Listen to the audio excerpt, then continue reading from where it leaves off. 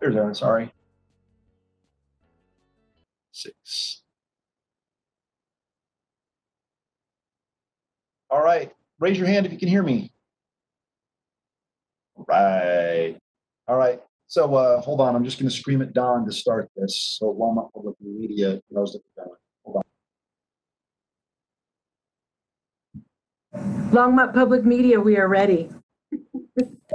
Awesome, great. And let's go ahead. I would now like to call the March 31st, 2020 Longmont City Council regular session to order. Tonight's meeting is different because of the novel COVID-19 virus. Thus, we are holding the meeting remotely. Let's go ahead and start with the roll call. Mayor Bagley. Here. Council members Christensen. Here. Hidalgo Faring. Here. Martin.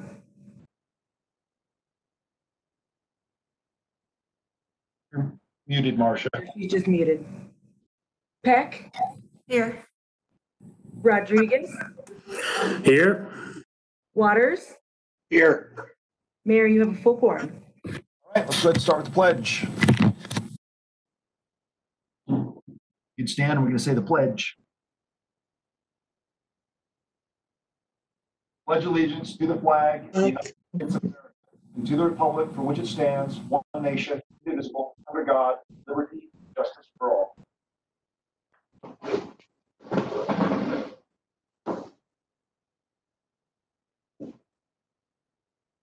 All right. All right.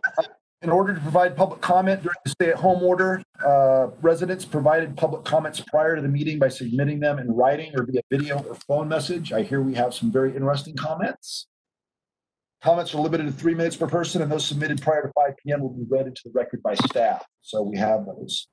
Also, item 9 regarding wastewater revenue refunding bonds also has unique instructions for how to publicly comment on this item during the public hearing. For federal requirements, real-time public comment will be allowed for this item only. Residents wishing to speak during the public hearing on ordinance 2020-12 should watch the live stream via the city's YouTube channel at, and I'll repeat this twice, https://www.youtube.com/city-of-longmont/live. Then call 303-651-8647. Again, www.youtube.com/c/city-of-longmont/live. 303-651-8647. So at this time, I introduce this item and I open the public hearing. This is going to be available for this item only due to system limitations. So we're going to go ahead and wait 60 seconds. See if anybody calls in for the public hearing on this matter. Mayor, if I may, when we will use that process when we get to 9A, and do that then? Yeah, will help us put that number on the screen if anybody wants to. All right, perfect. Okay. All right, let's go ahead. And do we have a motion for approving the minutes of February 25th, 2020, the regular session? Councilmember Peck? You're muted. So moved. All right. Do we have a second? Was that Councilmember Christensen that I saw raise her hand? Yeah, second. All right. It's been moved and seconded. Let's go ahead and vote. All in favor, say aye. Aye. All opposed, say nay. All right. The motion passes unanimously.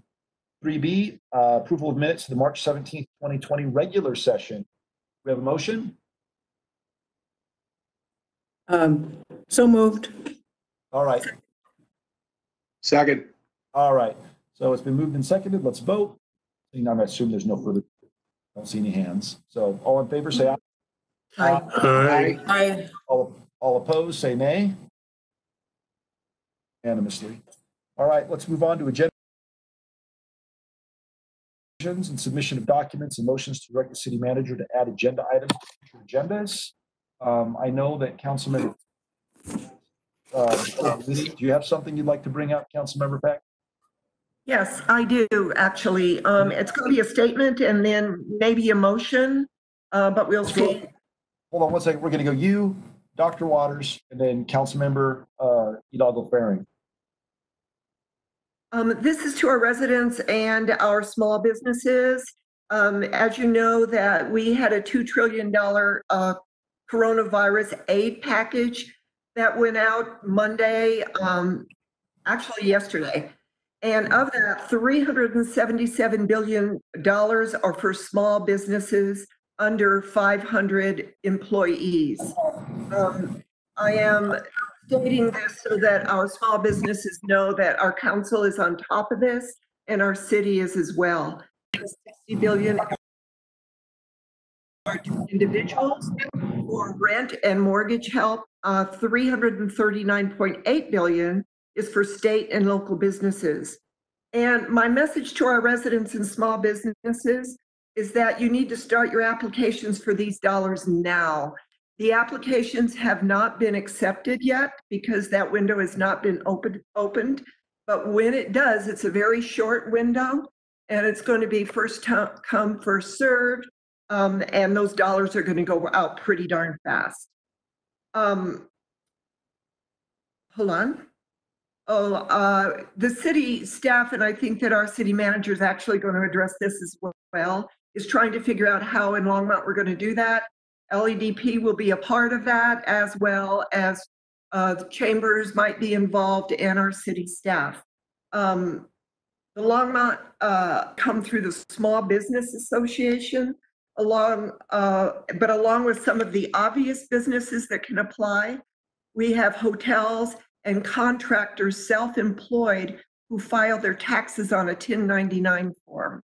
Restaurant owners having more than one location, they're going to need to submit an application for each site, not putting all their restaurants under one application. These are just some of the things that I've learned about this so that we can get a real fast move on it. There is a component in this act about lost revenue from businesses. So what I am asking our small businesses to do is go out and read this bill for yourself. And here's where you can find it. Hopefully everybody can see this. It's congress.gov and you search for S.3548 CARES Act. And if you want to know what's inside the Senate's $2 trillion coronavirus aid package, go to npr.org. They do a really nice breakdown for it. So there are a couple of things I would like to direct staff to do if they are already not doing it. And one of them is to have on the website, hopefully under Engage Longmont, a list of the banks in Longmont that actually deal with SBA loans, because not all of them do. The other thing is if we could work with, hopefully with somebody from SBA, from one of these banks, if they could do a very short tutorial to walk small business owners through this process, that would be greatly, I think it would be needed in order to help people fill these applications out correctly. So I'm going to move to direct staff to, on our website, put a list of the banks in Longmont that actually work with SBA loans. Is anyone? Second. Okay, and Harold, if you want to chime in, are we already doing this? Have we addressed it to make it easier for businesses?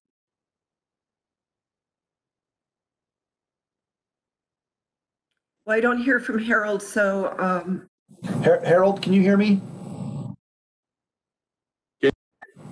Can you hear me now? Yeah, Joan asked if there's a motion on the table to basically instruct staff to put the business banks on the city website that are working with the SBA, as well as other information to facilitate small business applications to. I lost your audio. Again, so there's a motion on the table. It was moved by Councilmember Peck, and I believe it was seconded by Councilmember Christensen, to direct staff to put a list of the banks on the website, the City of Longmont website. Those banks who are working with the SBA that small businesses can work with to access those loans and grants, as well as other information about facilitating the $2 trillion aid Yeah, so doing right now. let me get with that. We're building a business portal that we're going to add more information to, and we'll look at that. I know in terms of the tutorial video, the SBDC has a tutorial video on this now, and we're pointing folks to that location in terms of the loans that they're doing. Good. And I know we had the link. We're telling folks to link into the LADP, and then they can see some components we have, which then links into the SBDC. We're trying to streamline that process right now, so it's one move. So, Harold, if there are businesses that are working with their own attorneys, if they go to congress.gov CARES Act, they can probably do that on their own. And the reason that I am escalating this is that window to apply is going to be very short. And Correct. I don't want our businesses missing out on it because they can't find where to go or the right information. So would you have any problem putting that to read the entire bill so they can search for components and see where they land in this whole act? What we're trying to do, and I was going to cover some of this in my update, is that what they've done, and I can go into it later, but what they've done is they've identified the pot of money. Now the question's really coming into who's going to administer it and what are the requirements going to be associated with that, and that's what they haven't released yet. We do have several staff members watching that and working on it and trying to anticipate what's going to happen, and I can cover that a little bit more in my report. Okay, then do you, I guess I will retract my motion because it sounds like you're already on top of it. So I can pull that back. All right, so Councilmember Peck's retracted her motion, but still a great idea, Joan. It's a great idea. And Harold, good job. Let's get that up as quick as we can once we have access to the money, so in the applications. Can I make one more point? You sure can.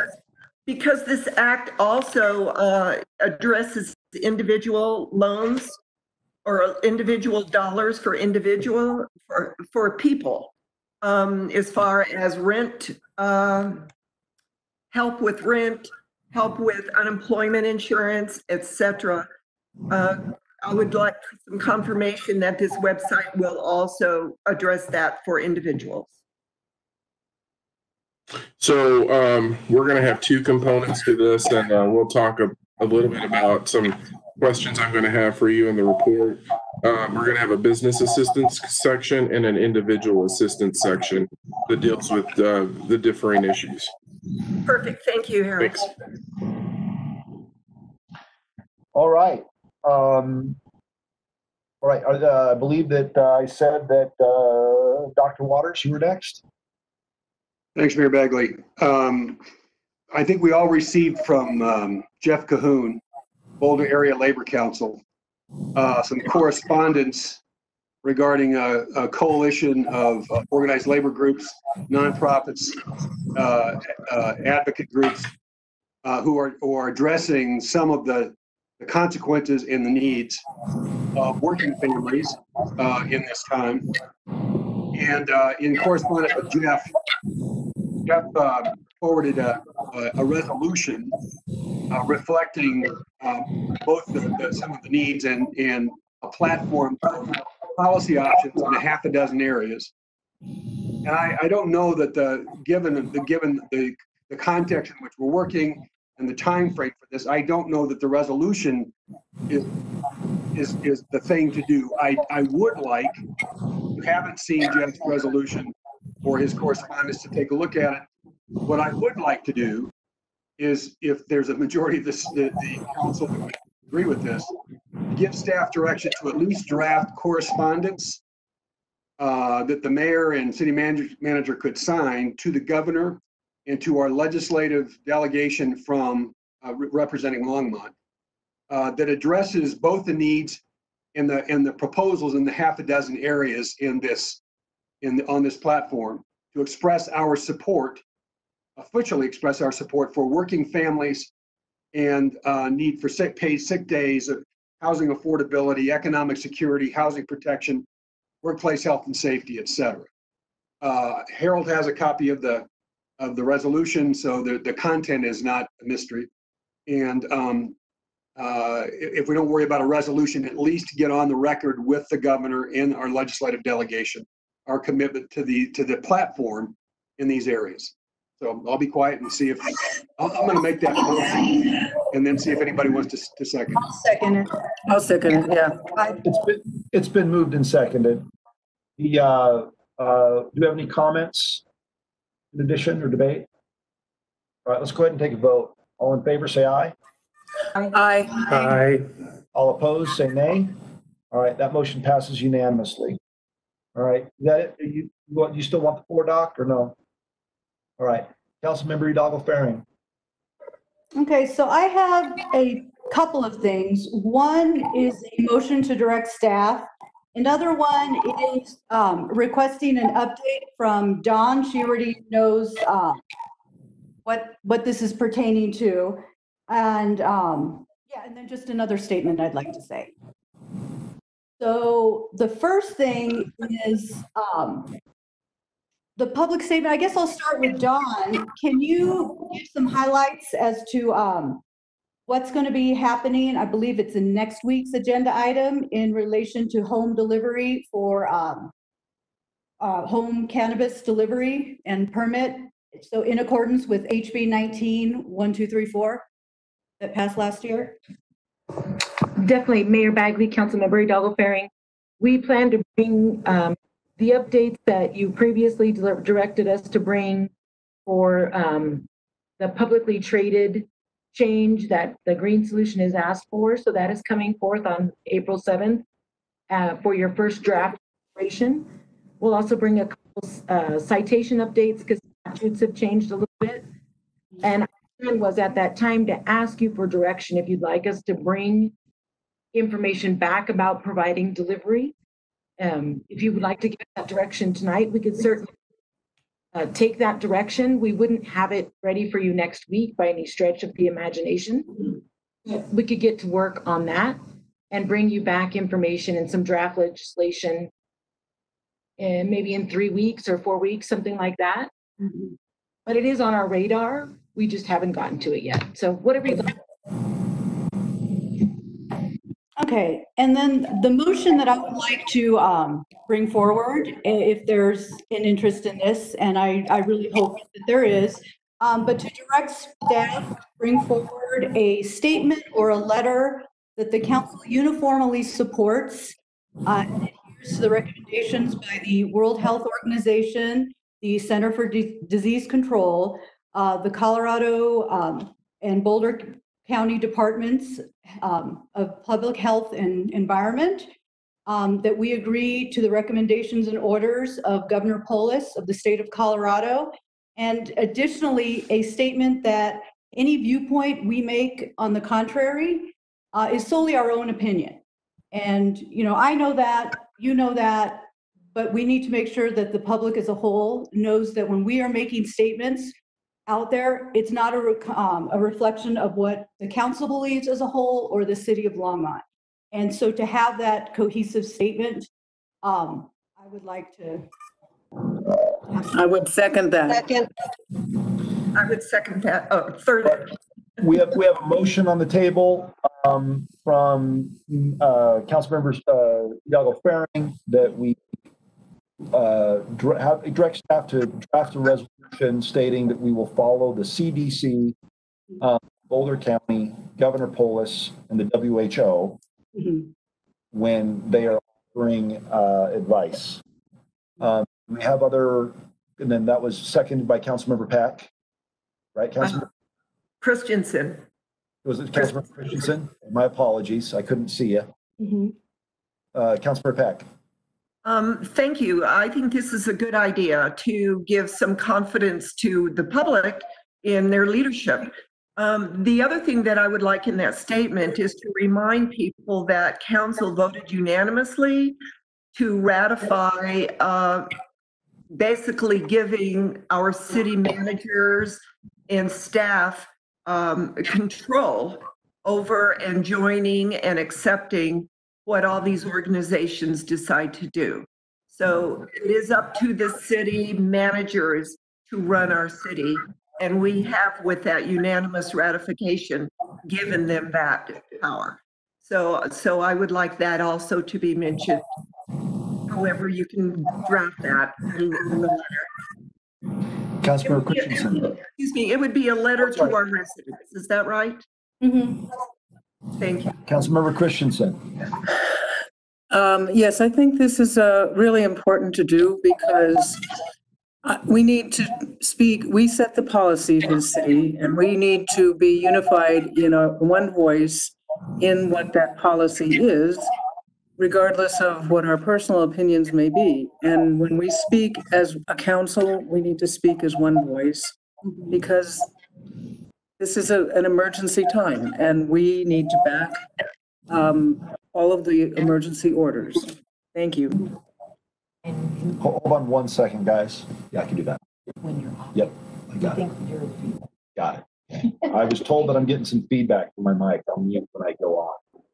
Susan's trying to help you, but I don't know if that's why. That's all right. I will stop. All right. Other comments?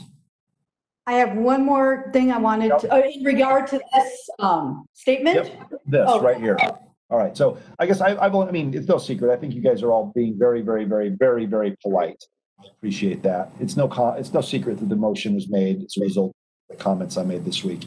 My only concern, so again, right now everyone's rolling their eyes. Oh my gosh, Bagley's going up. You know, oh my God, not you guys, but people watching from home. Oh my gosh, Bagley's not going to support.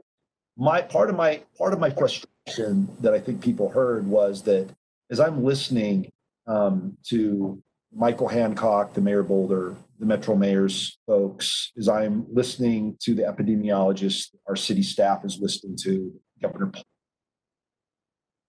Sometimes the WHO, Boulder County, the governor, and others are in conflict. Part of my frustration is that, and I know I see people rolling their eyes, but they are. Part of my frustration last time was I had literally just before our Thursday meeting, I got off a call with Michael Hancock and the mayors, and there were two conflicting orders. I was notified by the mayor's staff, quote, Michael Hancock at this meeting is going to be providing the leadership that our governor is failing to provide. Michael Hancock came out with an April 17th deadline. Governor Polis came out with an April 11th deadline. Part of my frustration was that Boulder County jumped on with Michael Hancock. I believe 100% we should follow the lead of our governor. That's it. So if you were to actually sum up all my comments and all the people are upset with me, right? It's we should follow our governor. It's not New York. It's not Italy. It's not South. Experts right now that are advising him, he should be the one calling the shots. So I would like to see a motion. Mayor, I can't hear you. Your audio's gone. All right. Yeah.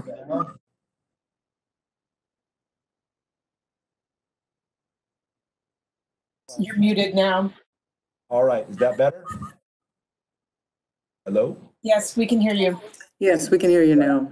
So I don't know where I cut off. Where did I cut off? I don't want to repeat myself and waste time. You had mentioned that you would like to see a motion. Oh, yes. So the motion, what I would like to see is a motion stating that we unequivocally support our governor. He's the one who is leading the state. He is the one, not Mayor Hancock, not me, not even the Boulder. I don't even think that Boulder County commissioners or the health department should be leading. I think we should be following Governor Polis. If he says go to April 30th, we'll go. If he says go to June, we'll go. But my frustration is other political leaders are providing leadership with conflicting orders. It's frustrating. And so what you saw on Thursday was a result of me coming to that meeting. So that's what I'd like to do. Councilmember Peck? So, Mayor Bagley, I agree with you, but is that not what our unanimous vote to ratify Governor Polis's stand, giving that permission to our city managers? Correct me if I'm wrong, but I thought that that's what that unanimous vote was for. No, well, no. So the unanimous vote was we gave Harold, sorry, Mr. Dominguez, absolute power in this. He's got emergency to call the shots during this time. So Okay. every day is working his butt off, doing what's best. If he decides, if Harold decides that we need to follow Boulder County or we need to do something, we listen to Harold, right? Right. But if the WHO, Boulder County, and the metro mayors and the CDC are all giving different directions, different dates, different whatever, I think we should follow the governor. If there's a conflict, I want to follow Polis. That has been my stance both on the phone with the metro mayors as well as during my seemingly rants, so to speak. So if in conflict, I want to say let's governor. Christensen. I'm going to mute myself. Sorry, it takes me a while to find it. Okay, here's my problem. Everyone in the United States and all over the world is frustrated. Everybody's worried. Those are legitimate things. I want people to listen to doctors and nurses and scientists, not politicians. Governor Polis is listening to World Health Organization and CDC. And because this is evolving so rapidly and things are changing all over the world, which is always the case with the pandemic, that's who we need to have faith in. And the governor, you're right, the governor is listening to these, and that's why we should follow the governor. But the best people to follow are the scientists and doctors and nurses who are on the front lines and really know what's going on here. We're not going to be able to accumulate perfect data. There's no such thing actually as perfect data, but it's this is not a time to be obsessed with data because it's changing from hour to hour. So although I agree with you, Mayor Bagley, that we need to listen to Governor Polis. And the reason we need to listen to him is because he's listening to scientists and doctors and nurses and medical people who are on the front lines. So that's all I have to say for right now. Thank you. Dr. Waters. Thanks, Mayor Bagley. I appreciate the the intent of Councilmember Hidalgo Faring's motion, but I also recognize from the WHO, CDC, and others, you could get conflicting recommendations in terms of timelines and protocols. So, assuming that the governor continues to take his lead from CDC. I think the idea first of all, I like the idea of a statement, and I'm going to vote for that. But I also think we ought to be clear to follow three different groups that might have different recommendations is not going to be a good idea because we're going to have conflicting proposals. So I appreciate Councilmember Christensen's statement about science. I agree, science ought to lead, but somebody's got to call the shot in the state in terms of what the regulations are. And I agree. I think it ought to be the governor. And if the motion is to support whatever the governor's order is, I'm going to vote for it. Would you accept, Councilmember Hidalgo Faring, would you accept a friendly amendment that basically says when in conflict, we follow Governor Polis? I'll accept that as a friendly amendment. I will. Cool. He's proven to get his information and follow his lead based on what the scientists and doctors have been saying. So I trust him. I could wholeheartedly support that motion. So, anybody else? All right, let's go ahead and vote. All in favor, say aye. Aye. All opposed, say nay. All right, the motion passes unanimously. Okay. And I have one Aye. statement I wanted to. Polly's next. Okay, go ahead. Is that all Susie. right? Okay, thank you. So really, it's just, and I want to put this out to everybody. Over the last few weeks, I've assisted quite a few people in crisis, including my own family members.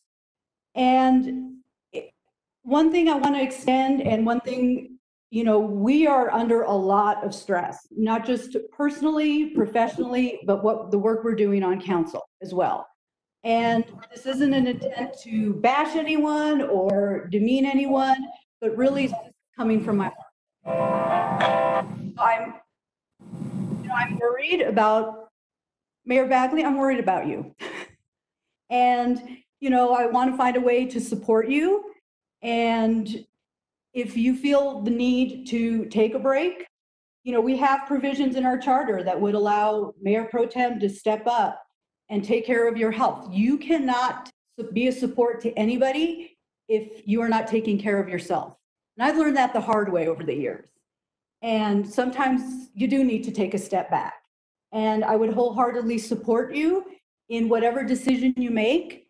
And the same goes to any one of us. When we start feeling like I'm doing my first week of online learning and, oh my gosh, my hair is on fire. So I may need to take you guys up on that as well a week or two from now. So I just wanted to put that out there. Take care of yourself, all of you. So, you know, each other. Councilmember Martin.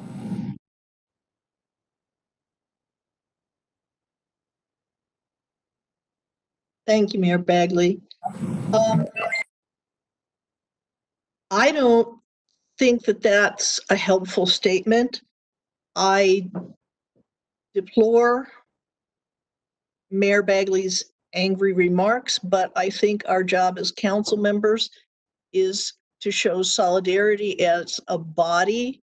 And the idea that a council member is going to publicly express a lack of confidence in his competence is a different thing than deploring the statement that he made. I've made some unpopular statements in my career on this council. Some of them I stand by and some of them I regret. But I think that we need to recognize the difference between the function of an elected body and its ability to lead, and our disagreements with one another. So if this is a resolution or something, I'm not sure that Nope. it is, but I certainly disagree with the statement. Okay, so fair enough. My point in being is that we are people and we need to look out for one another.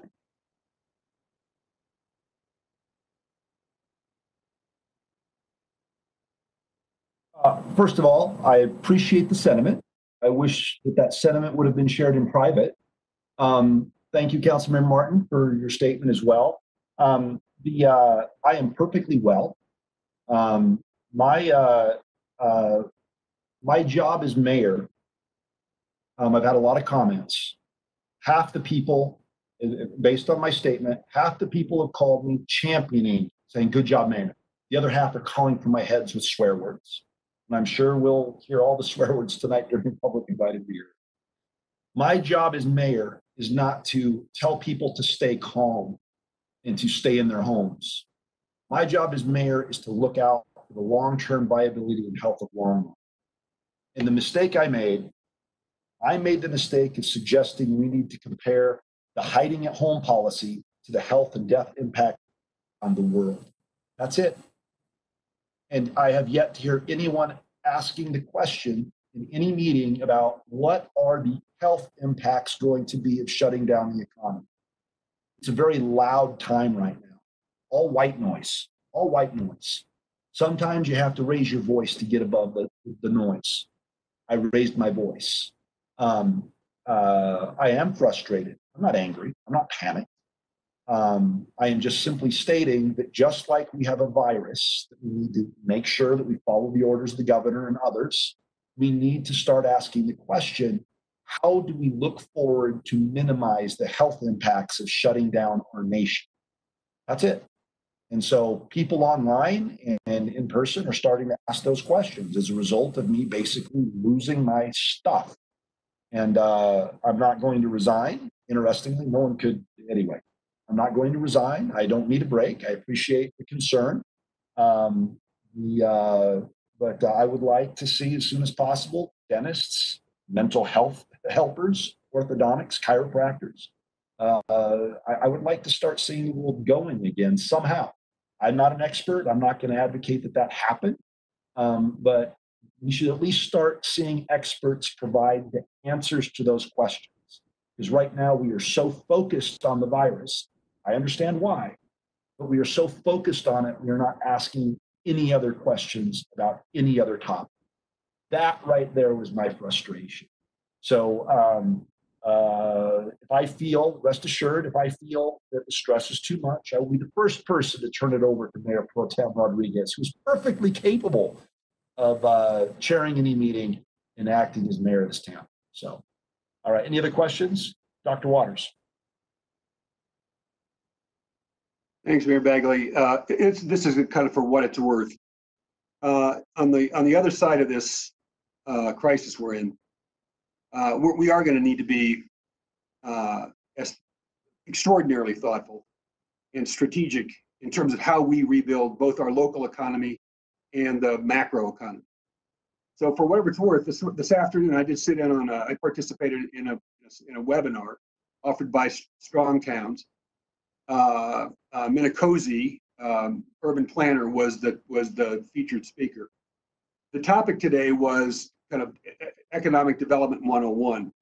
2 weeks from today, he's going to do a follow-up webinar, and the topic that he's going to address is how do you develop? What does sustainable development look like on the other side of this? How do you reinvest in your communities that don't carry with them the kind of liabilities that some of the development we've done over the last 100 years carries with it, that we're paying the price for today? So if we're going to have this conversation, I think let's find a way to frame it in a conversation where we can be in together about what do we do, right? Or what are the range of options we ought to be considering on the far side of this, right? Finger pointing, hand wringing, all that stuff is not going to be helpful. The anxiety exists for all of us. But if we could at least find a framework or some expertise that would change the narrative for us, not the narrative, we could create a narrative about what are we going to commit to on the far side of this to reestablish our economy when we're able to do it in ways that'll be different and probably better than where we were before this. We were visited by this crisis. But for my 2 cents, when we get into that conversation, and in 2 weeks from today, we could be in a webinar together and spend some time talking about it on Tuesday night. What did we learn, and what other resources might we want to bring to our attention as we think about how do we reestablish ourselves on the far side of the crisis? So I'm going to be on that webinar. If anybody, I'm happy to see, if nobody else has seen it, I'm happy to send you the information. And if others of you want to be on it at the same time, it might change our conversation about what does development look like when we're out of this.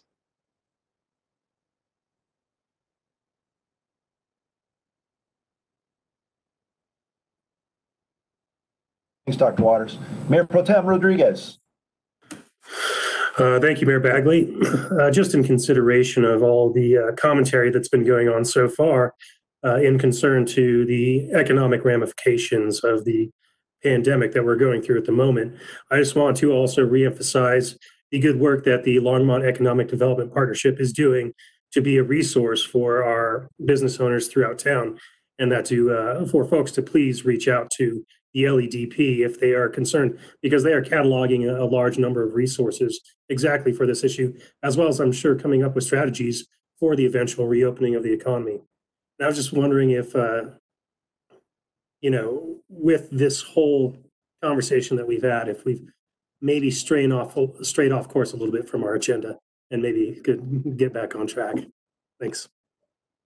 All right, great. We're going to move on with the agenda. Thanks, Mayor Pro Tem. All right, City Manager's report. Harold, you're up.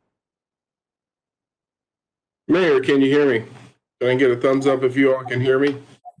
Good to go. So I'm going to go ahead and do another update. In some ways, it'll sound very similar. I can't see your faces, so I'm going to stop at points to answer some questions if you all have it, because I can't read my notes. I need reading glasses.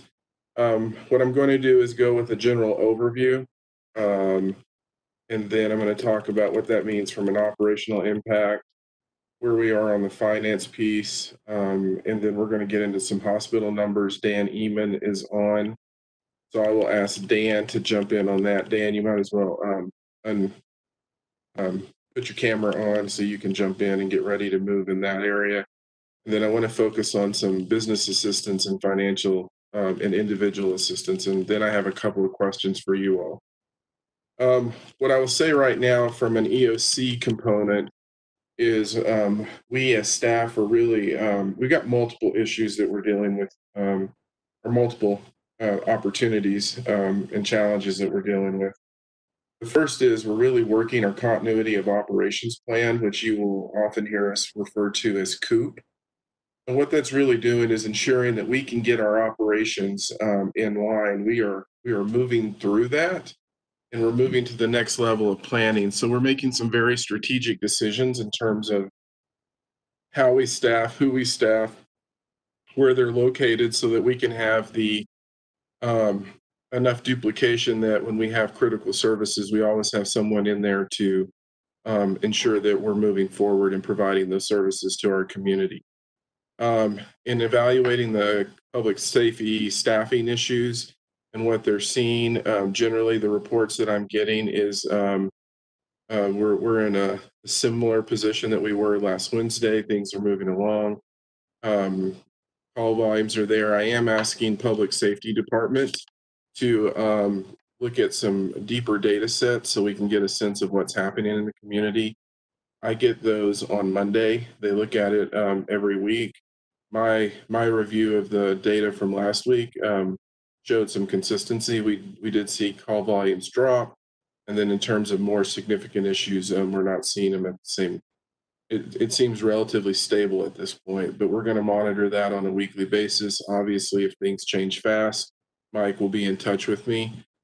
The one thing that we're really working in public safety is we're getting new guidance from the CDC in terms of how we work with individuals in our interactions, both from a fire and police standpoint, to minimize reduce the likelihood of exposure. Dan and his team is also actively working with both of our local hospitals and the county hospitals in terms of surge planning, and he can go into that a little bit later. The biggest challenge that we continue to have, and frankly everyone across the country, is really PPE. I know we've received some additional equipment via the national stockpile, and that's coming in. But again, that's a national challenge that we're dealing with. In terms of the overall operational impact and what we're dealing with as an organization, I think we also have to realize that there's a lot of things that we do on a daily basis that we're having to continue. We have to continue making sure that our water's flowing, that our electricity's going, our next light's going, we're serving trash. Obviously, we closed playgrounds, but we didn't close parks. So we have to manage that. We have to manage the restrooms in the parks. A lot of people go, well, why did you not close those? The reality is, in evaluating what we've seen historically and the impact of closing those, is we could have another health issue develop. And so at this point, we're doing that. And we're doing it in a different way. We actually are probably at a 60 to 75% of our workforce is actually working virtually. We're making decisions daily to increase that. But when you really look, we've really narrowed it down to police officers, firefighters, public works, and a handful of us that have to come in and really work within the office. And so a lot of it is virtual work that we're doing. The big thing we're trying to really also work on right now is positive and accurate information sharing.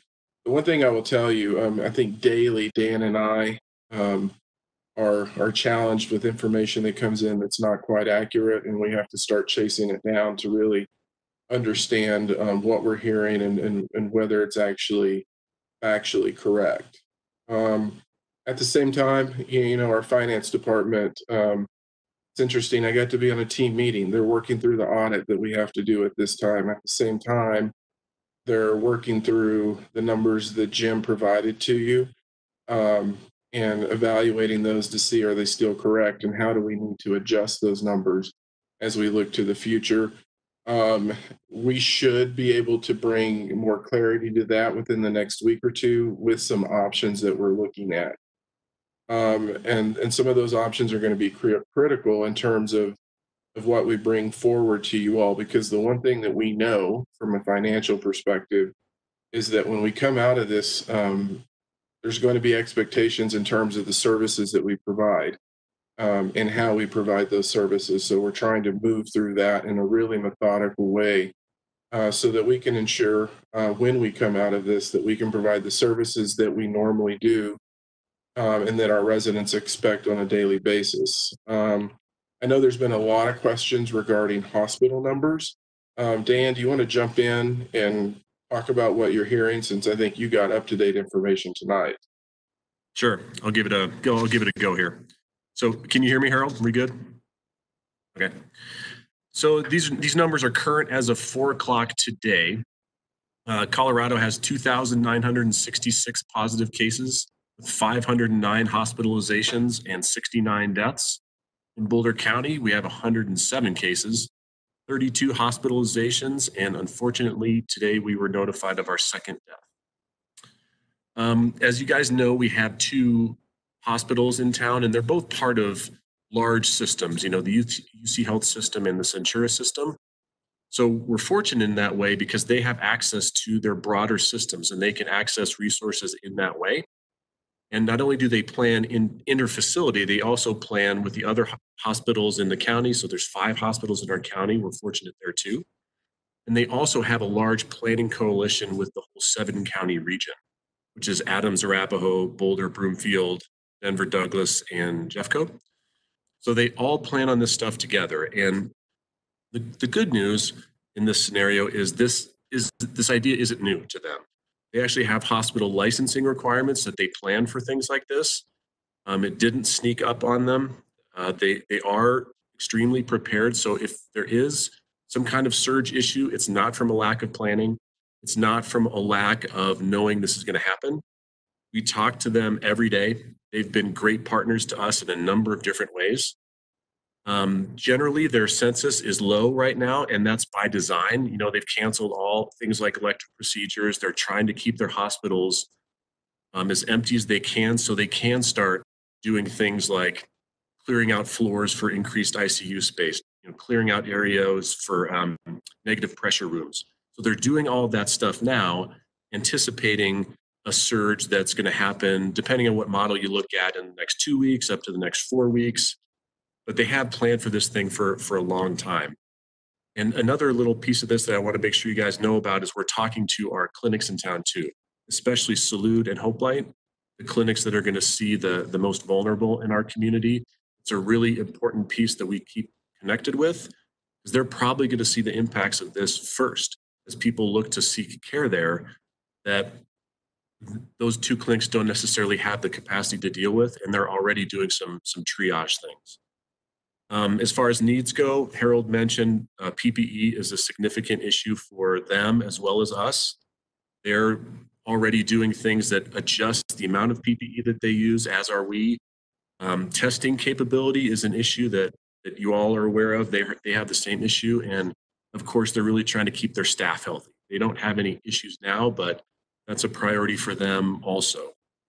So I'd say in general, right now, things are good. They are in this mode of really trying to plan for the surge that we all know is coming. How big it's going to be, we don't know, but we talk to them every day and we're going to assist them in any way we possibly can. And I'd be happy to take any questions that anybody has on that, or Harold can continue on with his update. Thanks, Dan. Councilmember Martin? And Councilmember Peck, you're next. Okay. Yeah, I have 2 questions. The first one is, define case. Is that a positive test? Is it a physician's diagnosis without a test? What is it? That's a positive case. That is a test that has come back positive. Okay, so in other words, it's some fraction of the actual number of people who have contracted the virus. Less. That's correct. And we've heard estimates on that. They're all over the board. The last one I heard is probably about 50 times that number have positive in our community, but there's really no way to tell that.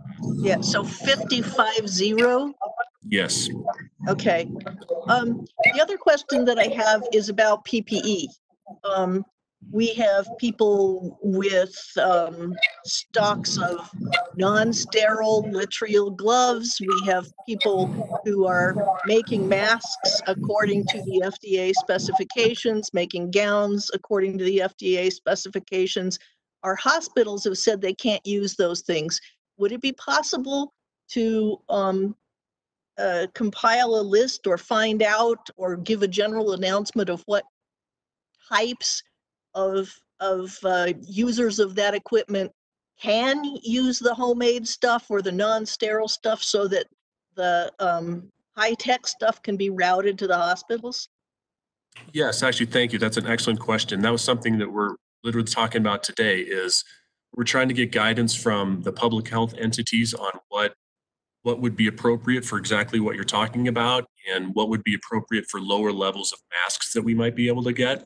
So we're working on that right now, and we definitely will get that information out as soon as we can. Specifically to that, when we talk about our staff members that are out in different capacities and not necessarily dealing directly with individuals, we're trying to get the question answered in terms of what do they need and can they use those types of supplies as we're moving forward. All right, thanks, Harold. Councilmember. Dan just answered those questions I had, so thank you. Councilmember Christensen and then Dr. Waters, you're next. Thank you to both Harold and Dan. I think that those are the things that you've told us are very, very reassuring to the town. It helps people understand how many people on staff are working on this and how in touch everybody is with the hospitals, with national organizations. Is there I know that a lot of people really want to help, and sewing masks is a very easy thing, but unless they are actually useful, it's kind of a waste of time. However, I think that on some level, if people go outside, it would be a good idea. Most other countries have had universal masking, and this isn't to keep you from getting it, because that isn't useful at all. It is to keep you from spreading it. But in that way, homemade masks might be good. You can wash them every day, things like that. But where would you suggest, what person do you suggest people who are interested in sewing things to those FDA specifications contact in the city? Shannon? I think for right now, we will try to put something out once we figure out and talking to public health what venues those kind of masks would be most appropriate for. So I don't have an answer for you on exactly what those are right now, but we are looking into that today, and we'll get that information out as soon as we can to make sure people that want to help have an avenue to do that. Okay. I'm really touched by the number of people out there sewing up masks and stuff. I think this has brought out a lot of good community spirit, but I do thank you both for updating the entire town on what's going on locally. Thanks, Mayor Bagley. Dan, thanks for the report. You mentioned where we are in terms of readiness and capacity in the hospitals. You also mentioned anticipated surge. You didn't talk about timing. Are we at a place where they can anticipate if there's going to be a surge, or anticipating there will be, not quite knowing the dimensions of it? When will that occur? When would we anticipate knowing our hospitals are really potentially in it at that point? Yeah, that's a good question. And I think what we're hearing a lot of is, what model do you believe? And there's probably 6 or 7 models out there. But as of today, public health has kind of given us 2 models that they are using. And one is kind of shows a peak around the April 17th, 18th timeframe. And then the other one is the one that the governor used in his last press conference that has that peak significantly later. I think it was more like in the May timeframe. And I know that's a big range. And they're trying to match up the actual cases on where we are in that upslope on the curve with what the predicted numbers are based on other countries. So I think that's why there's such a big range. And we know it's coming because we know that the cases are starting to double quicker, as opposed to every week or 10 days. Now they're starting to double in the 5-day range. So we know we're on the upswing. It just depends on when that surge is going to hit, but we know it will. Just one related question. Anticipating the surge, what is I know there's the models also build in the lag time between exposure, symptoms, and surge, right, or hospitalization. So assuming that we stay the course with the kind of isolation that we've been practicing, social distancing, when would we begin to see, the better we are, how long after we get better at this do we see the effects or the benefits of social isolation? And I'll mute myself. Yeah, that's a great question too. And the governor had some of that, some of those predictions on the slides that he put out and segmented into how well social distancing would work, whether it would be 40%, 50%, or 60%. I don't remember those off the top of my head, but we can absolutely go grab those and get them out to you guys and put them in the minutes of the meeting too. I think it was about a week or 2 is what he talked about in his presentation. Okay. Can I continue? I believe that Mayor Pro Tem had a question. Do you want to go now, Aaron, or do you want to wait? Yeah, thank you, Mayor Bagley. Just a quick question for Dan. When you talked about Centura and UC Health sharing their resources amongst their larger networks, does that also include possibly the transfer of patients in and out of communities? For instance, maybe some patients from a different community with less capacity being transferred here to Longmont?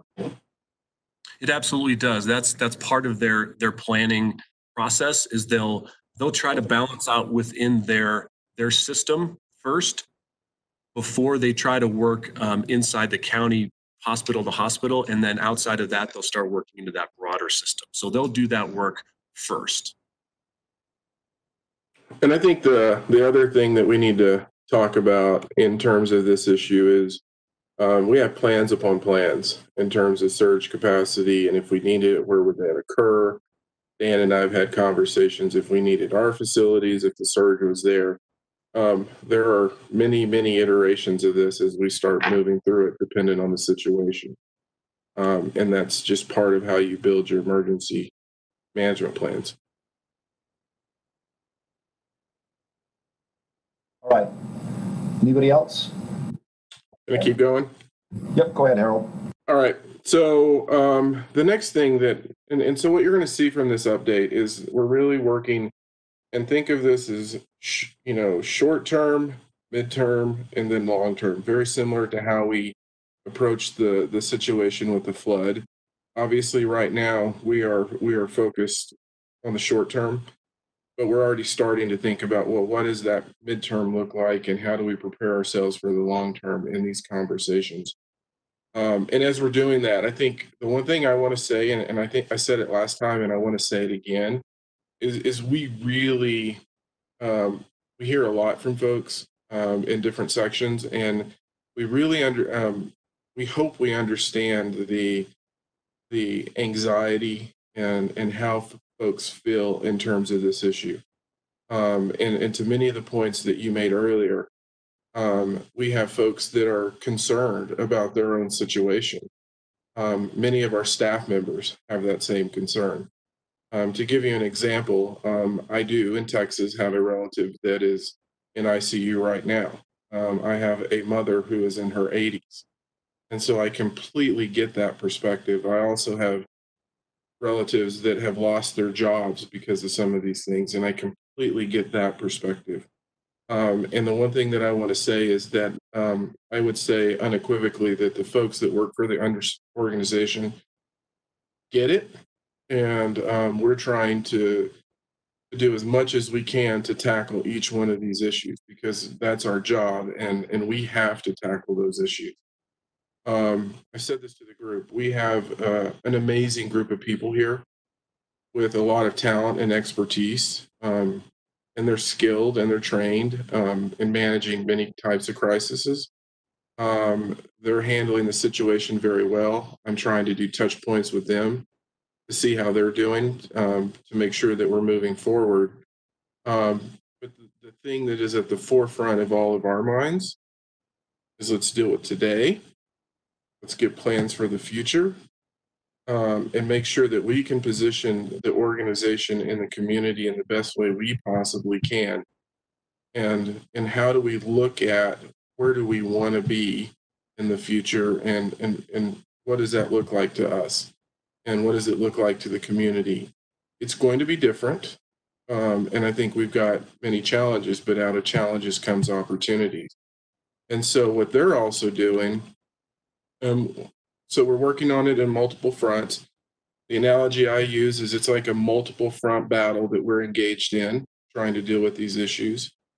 There are immediate issues. I've touched on a lot of those. I really, want to talk about the business improvement aspect that many of you talked about and what we're trying to do. And I'm going to do a little bit of a deeper dive in that. And I'm going to start off with first saying, and I've got to reiterate this again, is we have our core services and we have those things that our communities relying on, and we have to ensure that we continue doing that. Generally classify this as the community service function because most of this work tends to be embedded within Karen's area, but you'll also hear us talk about it in terms of individual assistance, within a week. We've done a lot of work with our partners. I know Hope's been actively involved in the work that they've been doing with the homeless community. We work collectively to figure out how we can get showers going. I know we're seeing about 5 individuals, I guess a period come in, and that seems to be working well.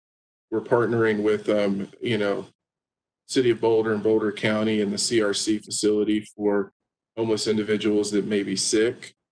The thing that a lot of people don't realize that we're also working on is we also know from our experience from the flood that a lot of these programs that Congress is passing, there is a lot of different components to these programs that we have to be very careful with because whether it's a duplication of benefits, whether it's you can't get benefits if you're undocumented, all of these things start coming into play.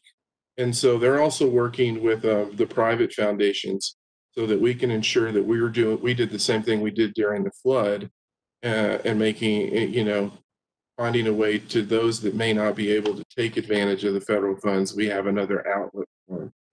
The other thing that we've really started too is Carmen and many of our cultural brokers are really starting to work with them to make sure that we're getting our messages out via that network. We really learned a lot about that during the flood, and there's a lot of anxiety related to those types of issues. And so we want to make sure that we're accurately communicating to the entire community. And equity is a big component of that. Today, we have programs where we can provide housing assistance. In addition to that, we're engaged in mediation with landlords and tenants. We're providing education to landlords and tenants about evictions. I know there's going to be information going out tomorrow that really talks about that. So that's where we are on the individual assistance side. Now on the business assistance side, we have really started plugging away. There's a group. They have this conversation. Joni Marsh and Peter Gibbons are my staff people that are involved in that. They're also working with the LADP, DDA, Visit Longmont, Chamber of Commerce, Latino Chamber of Commerce. And now today we had a long conversation about really how do we expand it beyond that group, because we know there are a lot of businesses that aren't also affiliated with any of these groups. So we want to make sure that we're communicating to them. And so today there's a lot of work being done by Workforce Boulder County and the SBDC, in the SBDC world in terms of loans. And how does that stimulus funding tie into that? And so we're pointing people into the LADP website so they can then get into the SBDC world. We're having conversations about what opportunities they have within their structure to assist businesses that are in the DDA boundaries. I know LADP is also looking at how can we create an enterprise fund to help fund other businesses that are in the enterprise zone. And then we're looking at repurposing money that we have for one type of grant to look at it in a broader assistance piece here. And the council said, one of the things that council said, and this is going to be one of my questions to you all, as you said, we have some council contingency funds that can we utilize for this. We know we have CDBG dollars available to handle the individual assistance, but in terms of what we have on the business assistance side, there at this point, there's not a lot readily available. And they said, can city manager make a proposal on that? Because of what we have on the individual assistance side would be to repurpose that 30,000 to go into the business assistance category. So that's my first question for council. Do you all agree with that proposal or disagree with that proposal? Harold, you're asking about you utilizing just contingency funds? 30,000 to be put into the business assistance category because of the amount that we have in the individual assistance. I move that we put $30,000, the council contingency fund, into the business, what did you call it, Harold? Assistance program. Business assistance program. It's probably going to change names. A second. All right, been moved by myself, seconded by Dr. Waters. Councilor Christensen. As you may remember, last week I suggested we put that into help for housing for people who are going to be foreclosed on. We have a lot of money coming from the federal government for business help. And I'm concerned that we're going to be spending money from council contingency funds for businesses rather than individuals. I'm just wondering about the wisdom of that, because individuals are the ones who make up the business. They are the ones who produce the goods and the services. And if they don't have a roof over their heads, the business isn't going to get very far. But I did say that I would go with what you suggested, Harold. So if I can answer that question, part of why we're saying it is because we do have funds via Health and Human Service funding, CDBG funding, that are allocated for that purpose. I'm going to get to a different set of questions related to additional funding opportunities that we have in terms of how we look at this in the future. All right, there's a motion and a second. Councilmember Martin.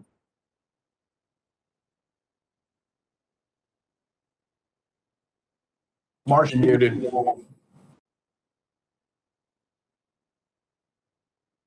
Keeps coming and going.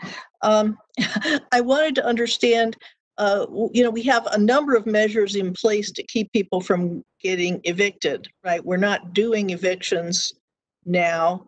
And Barha, for example, is producing plans to work with for landlords to use to work out repayment plans with tenants. So are we sure that we are going to need additional eviction support? I mean, it seems like it's too soon to tell. Harold, a question that I'd like to ask is, is that if we allocate to a certain fund now, and then we find out that we have anticipated incorrectly for these different emergency funds, are we going to be able to move money from one to another, or is it stuck there if we guess wrong? I think if I have the ability to move it based on the need, we can do that based on what we're seeing real time. Okay, and then if that's the case, is there a need to allocate it now? Is it a business confidence measure, or what's the reason for doing it now? Because we need to have the ability to understand generally what the pool of money is that we have available. So today we only have $60,000 available for the business grants in terms of what we've already funded. This would actually just add $30,000 to it, which would bring that total to $90,000. And so that gives us clarity in terms of what we're actually able to do. And the other emergency funds, or I guess you said you're going to bring that back at a future date. Is this the lowest fund that's why you want to help it first?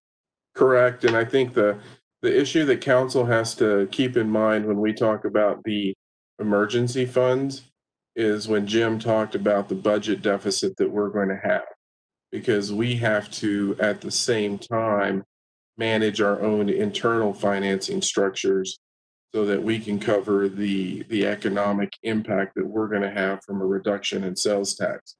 And so a lot of those funds that you're thinking about in terms of emergency funds, we're going to need internally just to make sure that we can continue our operations on an ongoing basis. All right, let's go ahead and take a vote. If we don't see any other hands go up. All right, the motion is to apply $30,000 from council contingency funds to the business assistance grant pursuant to Harold's recommendation. All in favor say aye. Aye. Aye. Aye. All opposed say nay. All right, the motion passes unanimously. And so the final point that I have to go over with you all, and this is touching on Councilmember Christensen's question about what we can do in terms of the individual assistance category. We know that there's going to be some additional CDBG funding going to entitlement communities, of which we are one. And we're still churning through this. And to Councilmember Peck's point, we want to move through quickly so we can have what we need in place. And so generally, if you think about the CDBG world, there's different components in terms of what you can and can't do, of which everything that we've talked about in terms of a business assistance and an individual assistance can qualify in different ways. Obviously, based on what our experience was with traditional CDBG funds and DR funds, you have low mod income requirements that you have to hit in this, but we need to get a plan churning and out for public comment. And so as we were talking about this, in terms of, and this is not talking about how much we're going to allocate, it's just really what can we use it for? And working that with staff, we really identified two components: business assistance and individual assistance. On the business assistance, when we said, what are we really trying to look for? One is to prevent permanent closure. Two, to reduce and eliminate layoffs. And three is position businesses to resume full operations as soon as possible. Because as we talk about this and as we're evaluating it, if people are churning through trying to keep people employed, and then you get into a moment to where then they need to move forward, they're going to need capital to try to do that. So on the business assistance side, that is the general parameters that we're talking about. On the individual assistance side, that's changing a little bit in this, well, not changing, there's other categories, but we're also looking at how do we keep people housed. The Councilmember Christensen's component is we need to make sure we don't have people become unhoused in this. How do we keep individuals and families financially solvent? We don't want people to take huge leaps backwards. We want to really stabilize them during this period. And then many of the other things that you all have in your normal CDBG CDBG plan in terms of, and you can see this tied into housing, rental assistance, and just how we help folks generally. The other component that's starting to come in that we're trying to look at is really from a housing authority component in terms of, again, ties to keeping people housed, but then there may be some other opportunities for funding for the housing authority that will tie to this. And so my question to council on this is, in order for us to get this process started, does this really seem like how you all would want us to look at this in terms of staff, in terms of the individual assistants and the business assistants? We will then have to come back to you all and talk about how we load that funding in terms of percentages go into each category, but we needed to start somewhere. All right, I see everyone nodding their heads. Does anyone not agree? Raise your hand if you don't agree. All right, you have council consensus unanimously, Harold. Move forward. Okay. All right. That's all I have. I just want to kind of end with this to say, are there any general questions or comments to me regarding the process we're going through and how we're operating? So I'll start there. Dr. Waters? Thanks, Mayor Bagley. Maybe just a statement and then a question, Harold. We get there's a lot of incoming email, as we all know, from folks who are concerned about, what's going to happen. And as they see the social safety net kind of eroding. So I guess just a statement is, I hope people are listening tonight. I think we're recording this.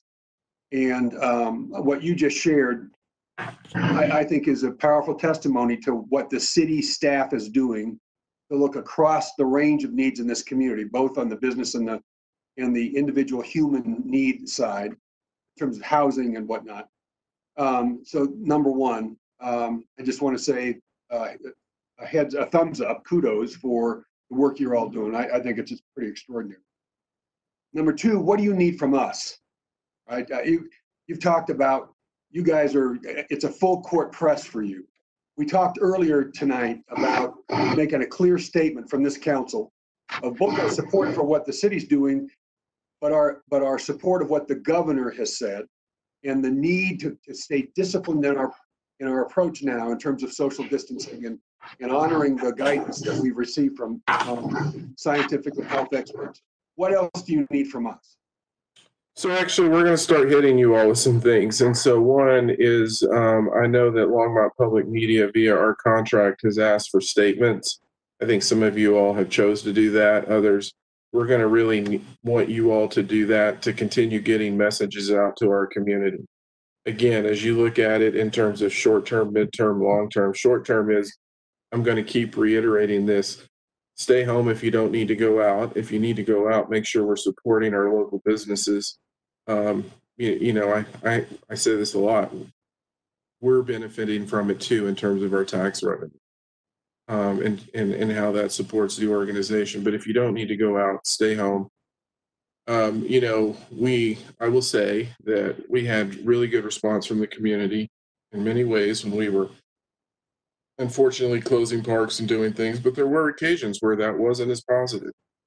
And the one thing I would say is just help us really encourage the community to understand that when the individuals from the parks crews are out doing this work, I mean, they understand the inconvenience that it causes, but we just want folks to abide by the orders that the governor has issued.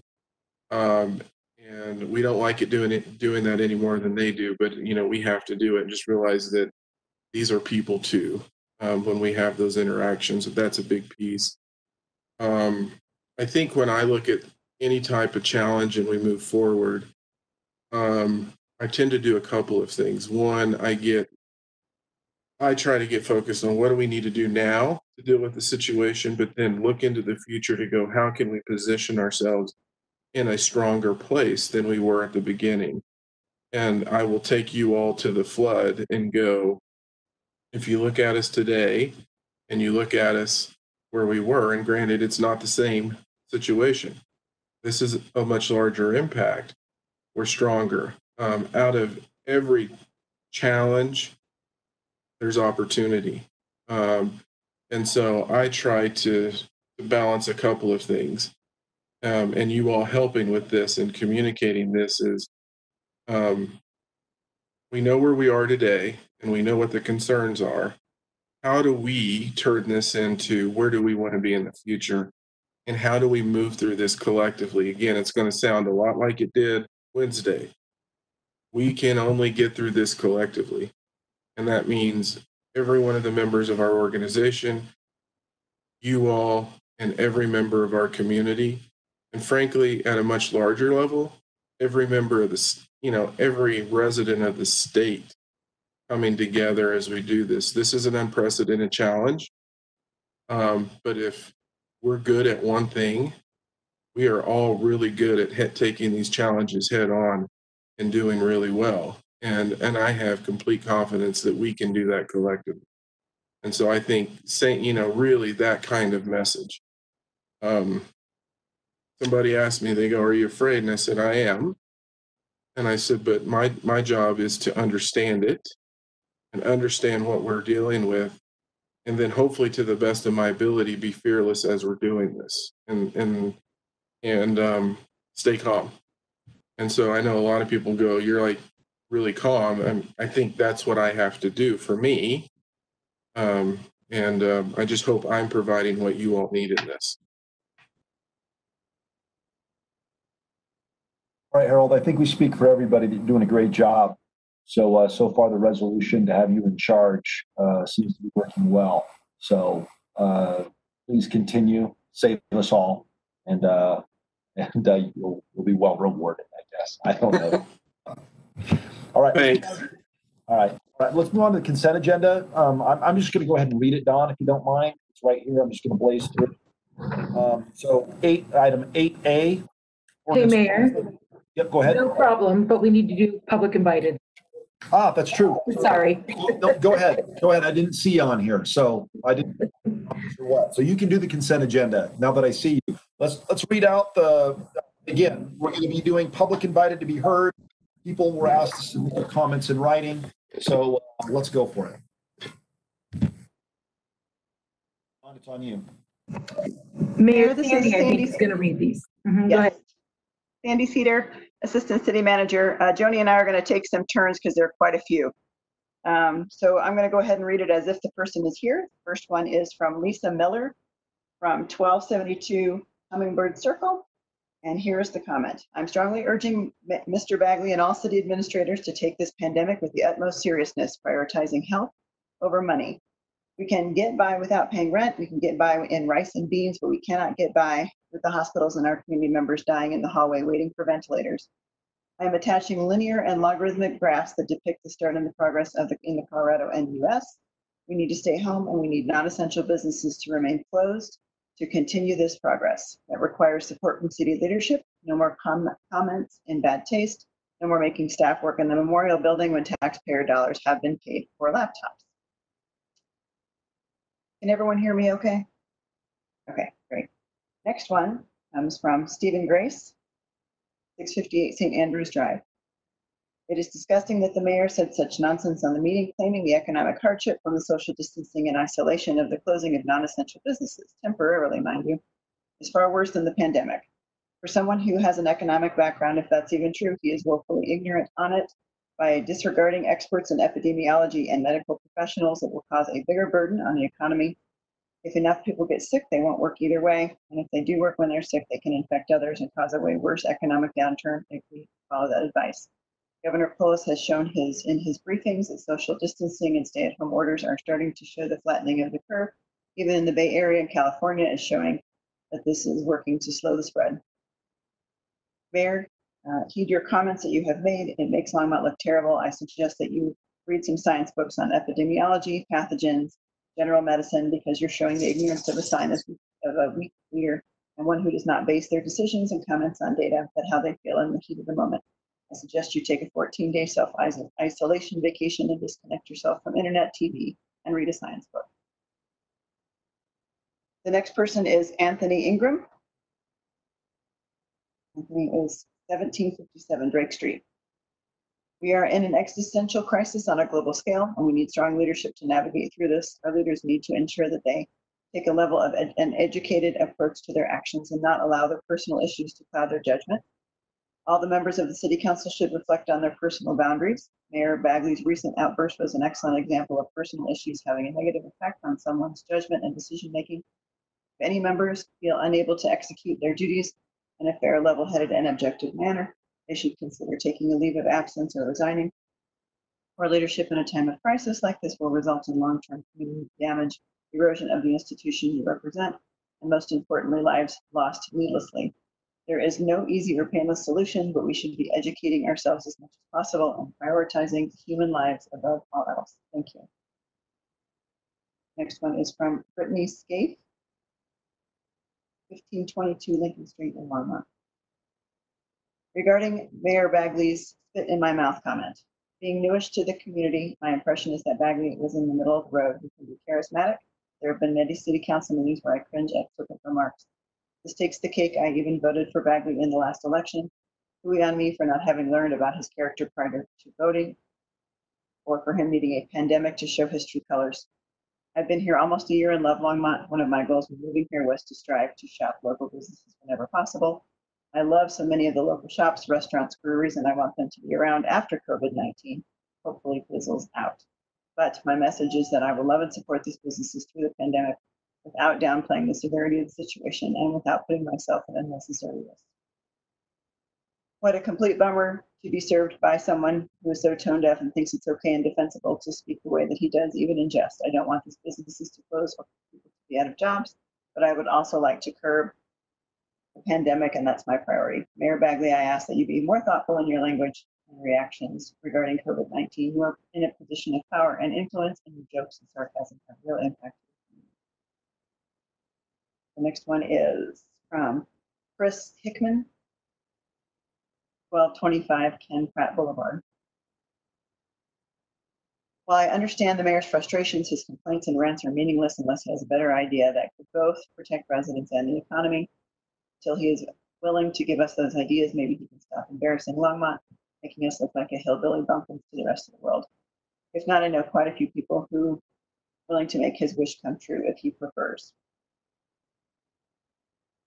Next one is from Aaron Sorensen, 2130 Spencer Street. I'm utterly appalled at Mr. Bagley's comments regarding our current and shared experience. As this disease spreads and we begin to lose friends and family members, these inhumane comments reflect an outmoded and irredeemably cynical view of the world.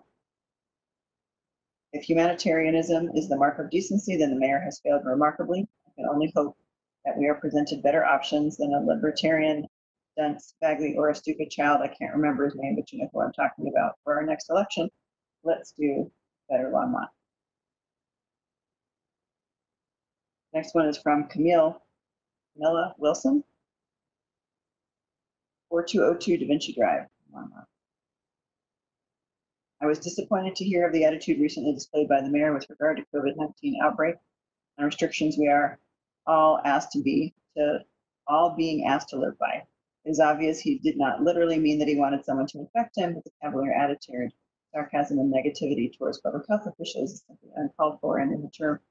Our city is better than that. Our citizens deserve respectful, responsible leadership. We are all concerned and struggling with an unknown at this time, and we all have human faults. I get that, and I can forgive a mayor for saying something he didn't potentially mean. This is the reason I became even more concerned that he defended his comments when challenged rather than humbly recognizing his attitude as being irresponsible. To double down on those statements is dangerous and just plain wrong, and I think he owes the community a public apology. An apology to all of us who are stressed, worried, and concerned about the city's financial health and physical and mental health of its residents. I try every day to be respectful and humble and admit my mistakes, modeling the behavior I want for the next generation to have, and I would at least expect that much from my elected officials. Next one is from Julie Steenberg, 1112 Collier Street, Longmont. This comment is directed towards the mayor. Your cavalier attitude towards the lives of our constituents will not be forgotten come re-election time. You should be recalled immediately.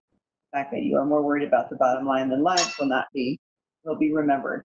I, for one, will be screaming it from the rooftops, and I know that I will not be alone. Your comments stick with me and we will not forget. 1 through 10, so Joni's going to take it from this point.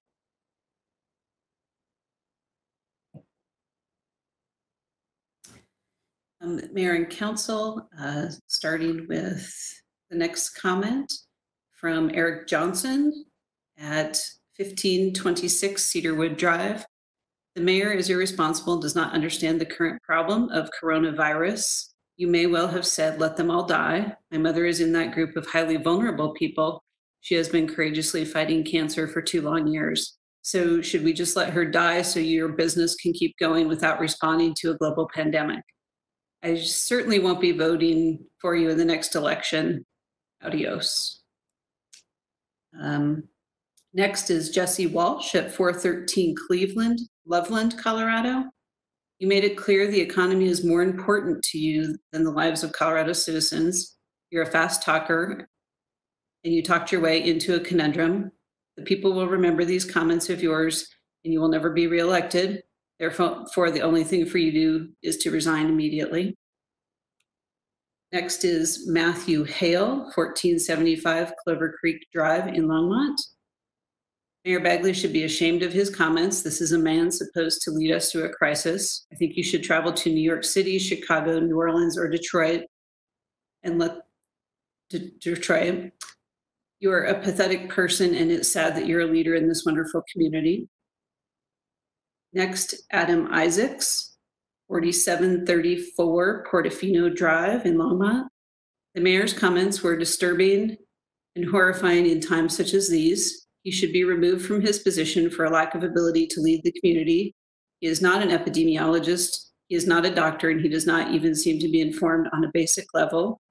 0.05% of 1% of us will die. It is so far from the truth that I wonder if he's living in the same world as us. I am expressing my true and utter distaste for his handling of the situation. Next is Zach Turner at 316 Baker Street in Longmont. Mayor Bagley's recent remarks at a city council meeting regarding his opinion that COVID-19 should not require a quarantine because it's a disease that kills 0.05 of 1% of us should not be put above the economy. First of all, his figures are simply incorrect. The mortality rate is closer to 1%. 1% mortality would mean that 1,000 Longmonters dead. Are you prepared to tell the city that the economy is more important than 1,000 residents? Secondly, his callous remark that I want someone to come and spit in my mouth so I can go to the hospital now because I'm not going to die demonstrates a fundamental lack of understanding of public health and shows the mayor puts the economy above the well-being of residents of the Longmont. Mayor Bagley, you deserve to be removed from office. If you continue with your magical thinking, you have shown that you refuse to uphold the office of the mayor for your failure to do so. Next is Gregory Hansen at 506 Tucson Street in Aurora, Colorado. I just watched the live stream from last night's council meeting. The mayor of Longmont has to be the most illiterate person I've ever met. To claim business is greater than saving lives is incorrect. I'm calling for the immediate removal. Making uninformed statements like his makes our entire state look bad. Next comment is from Brooke McElhenney, who is at 2450 Airport Road, apartment K 1107 here in Longmont.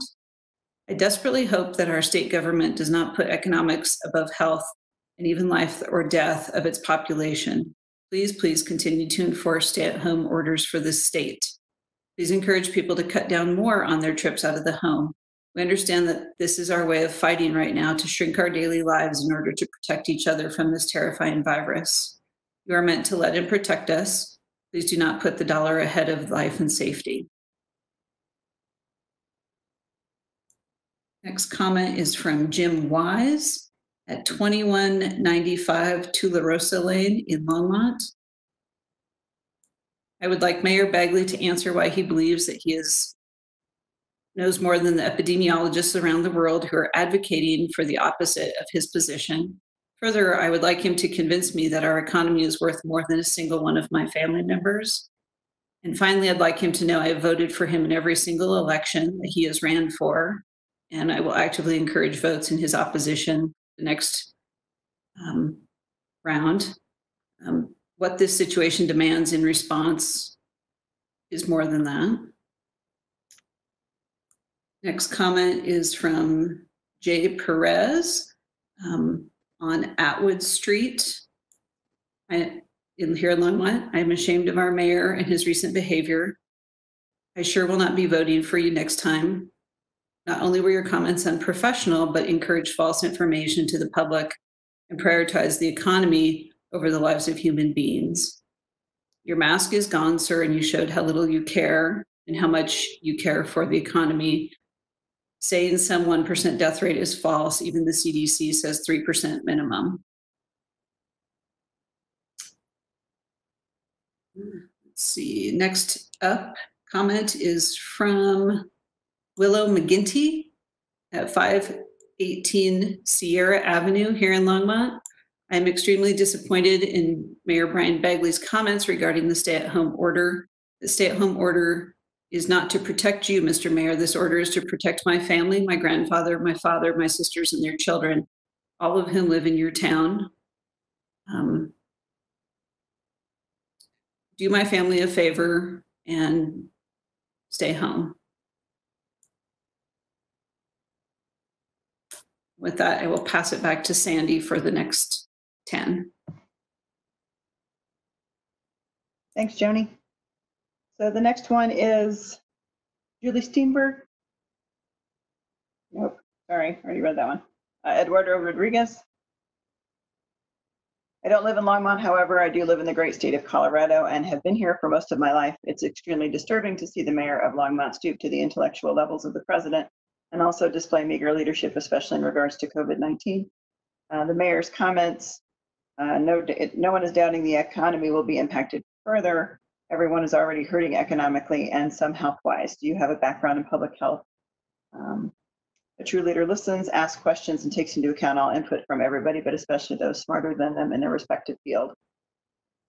Why is it that most people critical of the severity of the virus are heavily concerned with people's health in the long term? It's already here, it's already affecting people's health, and it's already taking a life in Colorado. How are you going to worry about your health and your freedoms tomorrow if you were dead today? This denial played out on a national level at the start of the year, and look where it has gotten us. We, the state of Colorado, should be grateful. The mayor, Brian Bagley, should be grateful. And we hope that we do not see nor experience levels similar to other U.S. cities such as New York City. Effective leadership is one way to prevent it. Stay safe, residents of Longmont. Seth Myers, 219 Pratt Street.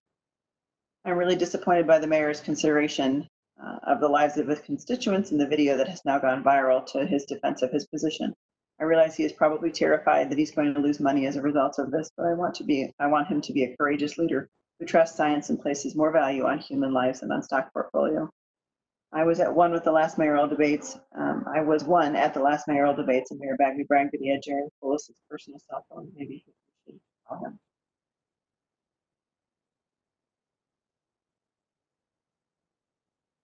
And the next one is from Michael S.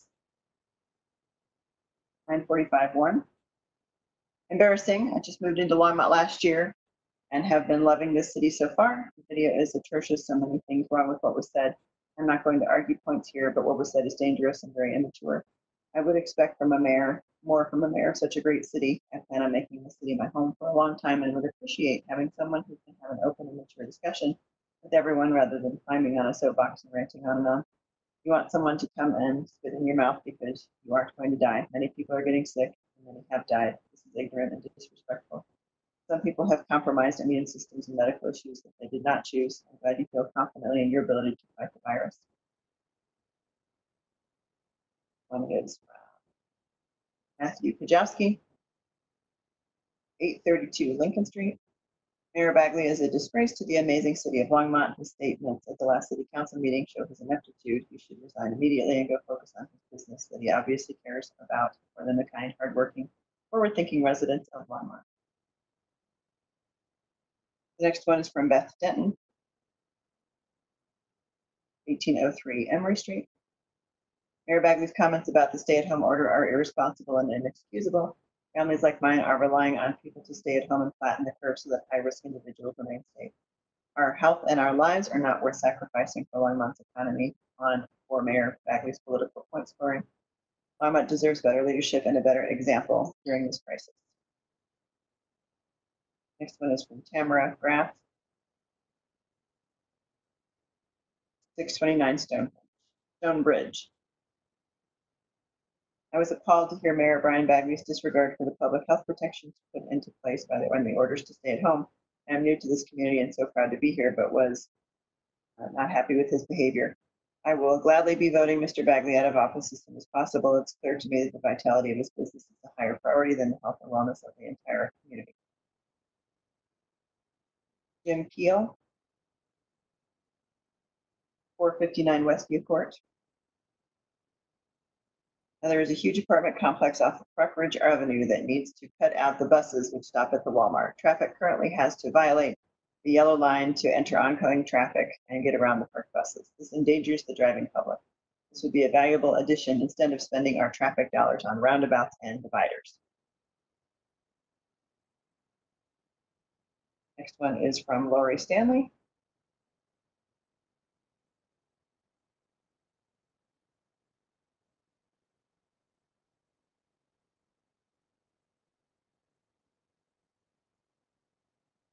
(1015) Long Peak Avenue. Members of City Council, thank you for your hard work during the coronavirus pandemic. I am writing to inquire about the status and review of your ADU requirements, specifically the setbacks as discussed in the City Council meeting in fall of 2019. Please know I realize that you have a lot to discuss regarding coronavirus, and I'm respectful of your need to focus on this. However, this topic is important in the long run, and we do not want other households to be negatively impacted as we have due to a lack of foresight regarding 5-foot setbacks.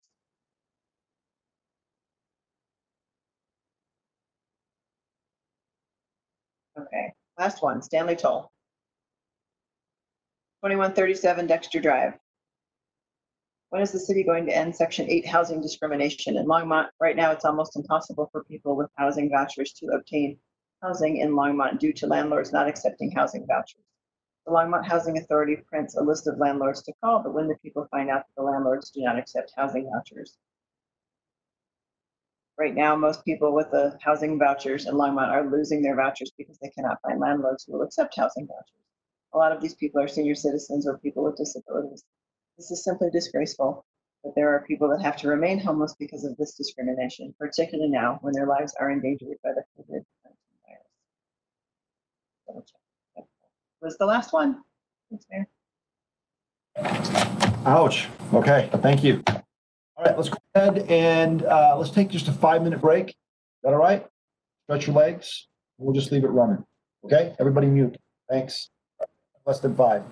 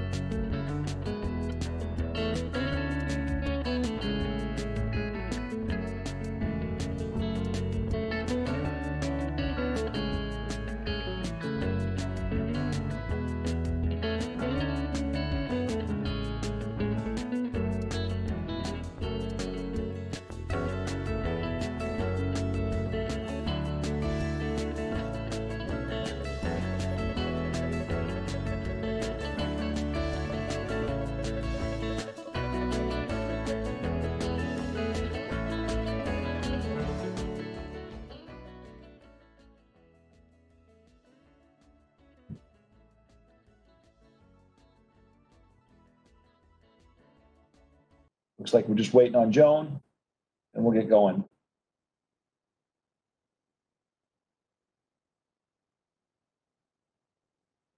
I'm here. I just had my video turned off. All right, let's go ahead and move on to consent agenda and introduction and reading by title of first reading of ordinances. Don Quintana, can you start with 8A and blaze through it, please? You bet.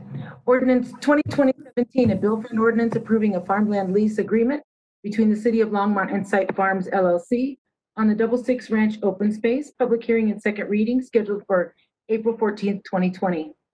Ordinance 2020-18, a bill for an ordinance authorizing the City of Longmont to lease the real property known as Vance Brand Municipal Airport Hangar Parcel H71, H72, and H73 to Best Steel LLC. Public hearing and second reading scheduled for April 14th, 2020.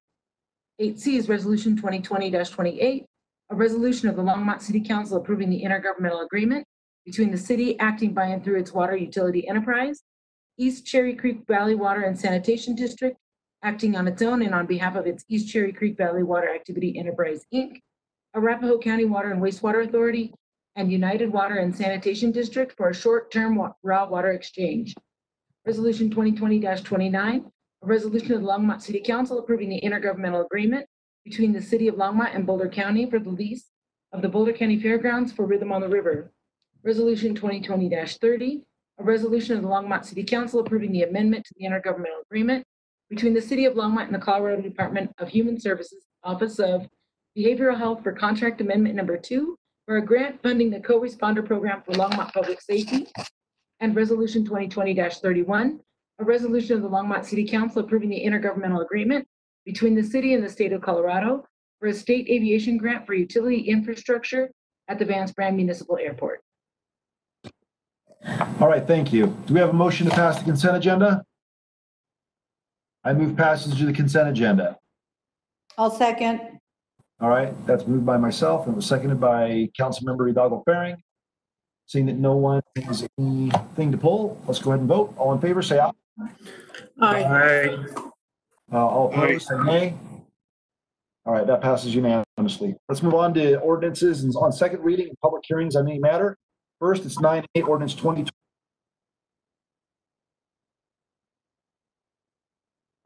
Brian, can't hear you. All right. Hold on a second.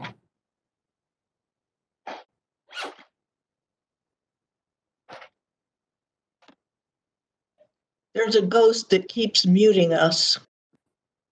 It's all right. I'm going to try this.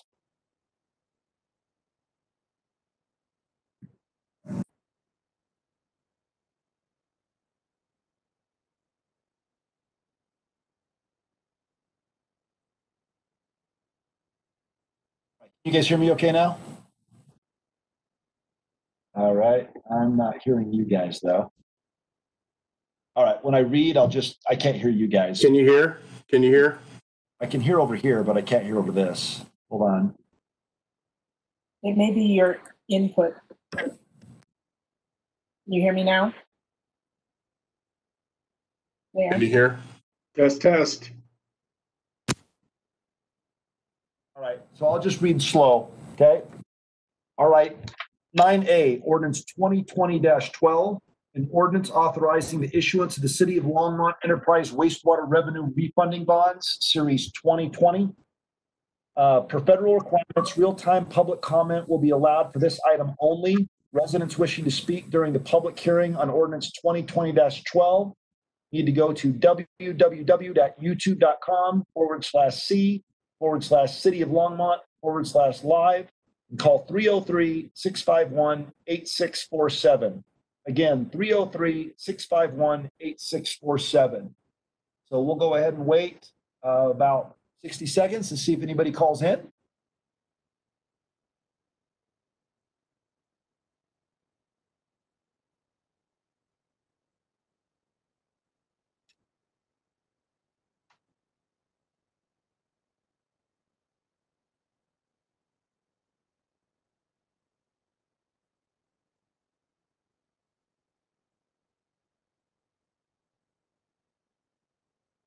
All right, Don, we got anybody?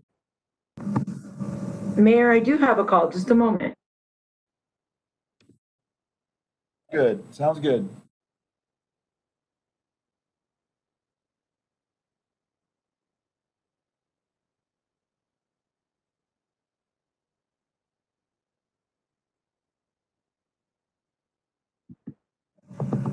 Mayor, the caller is our city attorney, Eugene May, verifying that this method works. So I'm just going to put my phone so you can hear him. All right.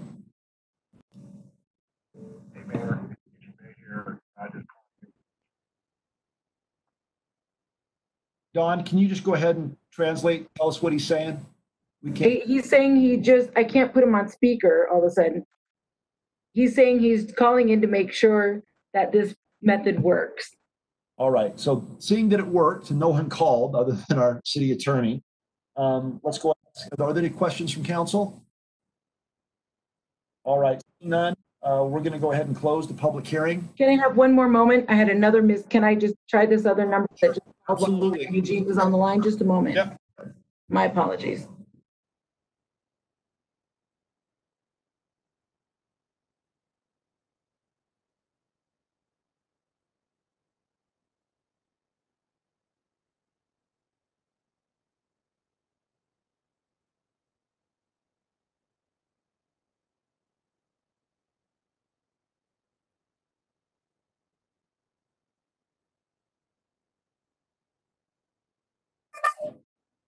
Mayor, I have someone for you. Go ahead and state your name for the record. Hi, I live at 804 Summer Hawk. I just want to support Mayor Bagley with his comments because we cannot shoot a fly in the room with a nuclear bomb. Thank you very much. Anyway, that didn't have, I don't know what she said, but revenue bonds, correct? I don't think she had anything to say about the revenue bond, actually. Okay. All right. We'll move on then. No other calls and no other comments were received. All right, cool. All right, then let's go ahead and close the public invited to be heard. I'm sorry. We'll go ahead and close the public hearing on this matter. Councilmember Christensen. Okay, I'm looking here at the debt service requirements of the city. And we have pretty much $54.5 million. And I guess I would like to hear from Jim Golden that he thinks this is I mean, I know we have to do this because we have to keep up our water system, but I'm really worried about doing this at this point of time. However, if we wait to do this till next year, it'll just be more expensive. So I guess I would like some comment by the city manager or by Jim Golden.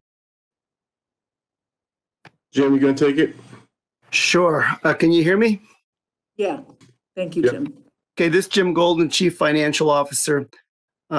Mayor Bagley, members of council, this actually is a refinancing of an existing bond issue. This is not new money. So what we will be accomplishing by doing this is lowering the amount of debt service we're paying currently. Thank you, Jim. I forgot about that. Thank you for reminding me about that. That gives me a great deal more confidence. Thanks. Okay. All right, let's go ahead and vote. Do we have a motion? I'll move. All right, I'll second it. All right, we have a motion on the floor to pass ordinance 2020-12, an ordinance authorizing the issuance of the City of Longmont Enterprise Revenue Refunding Bond, Series 2020. Aye? Aye. Aye. Opposed, say nay. All right, the motion passes unanimously. Item 9B, ordinance 2020-13, a bill for an ordinance authorizing the City of Longmont to lease the real property known as Vance Brand Municipal Airport Hangar, parcel H18, to Richard D. Sykes. Ms. Quintana, did we receive any written correspondence pertaining to the public hearing on this? Mayor, no, we did not receive any comments on this item. All right, then we'll go ahead and open and subsequently close the public hearing on ordinance 2020-13. Any questions or comments from council? All right, let's go ahead and ask for a motion. I'll move ordinance 2020-13. Second. All right, that's been moved by Dr. Waters, seconded by Councilmember Christensen. All in favor, say aye. Aye. Aye. Aye. Aye. All right, all opposed, say nay. All right, the motion passes unanimously. Ordinance 2020 item 9C, ordinance 2020-14, a bill for an ordinance authorizing the City of Longmont to lease the real property known as Vance Brand Municipal Airport Hangar, parcel H-18C to Zulu LLC. Are there any questions from council? All right, Don Quintana, City Clerk, any comments regarding public hearing on ordinance 2020-14? No comments on this item either, Mayor. All right, then we'll go ahead and open the public hearing and close the public hearing on ordinance 2020-14. Councilmember Peck. I move ordinance 2020-14. Second. All right, that's been moved by Councilmember Peck, seconded by Councilmember Martin. All in favor, say aye. Aye. Aye. Opposed? Say nay. All right, ordinance 2020-14 passes unanimously. Item 9D, ordinance 2020-15, a bill for an ordinance authorizing the City of Longmont to amend the leases for Vance Brand Municipal Airport Hangar parcels as H7, H8, H9, and H10. Any questions from council? Councilmember Quintana, that does sound cool, doesn't it? City Clerk Quintana, did we get any comments regarding hearing on this matter? No comments were received on this matter, Mayor. All right, we'll go ahead and open and then subsequently close the public hearing in this matter then. Let's go ahead and vote. All in favor, say aye. Aye. Aye. Aye. Aye. All opposed, say nay. All right, the motion passes unanimously. Item 9E, ordinance 2020-16, a bill for an ordinance authorizing. Mr. Mayor, Yes, was there a motion? let's make sure. Was there a motion? No. No, Passage. All right. Okay, I move passage. all right. Somebody second? Second. Ordinance 2020-15. No, we should vote again That's what we're now doing. that there's a motion. Okay. Ordinance 2020-15, a bill for an ordinance authorizing the City of Longmont to amend the leases for Vance Brand Municipal Airport Hangar parcels known as H7, H8, H9, and H10. I seconded it. All in favor, say aye. Aye. Aye. All opposed, say nay. Passes unanimously. Thank you, Councilmember Martin.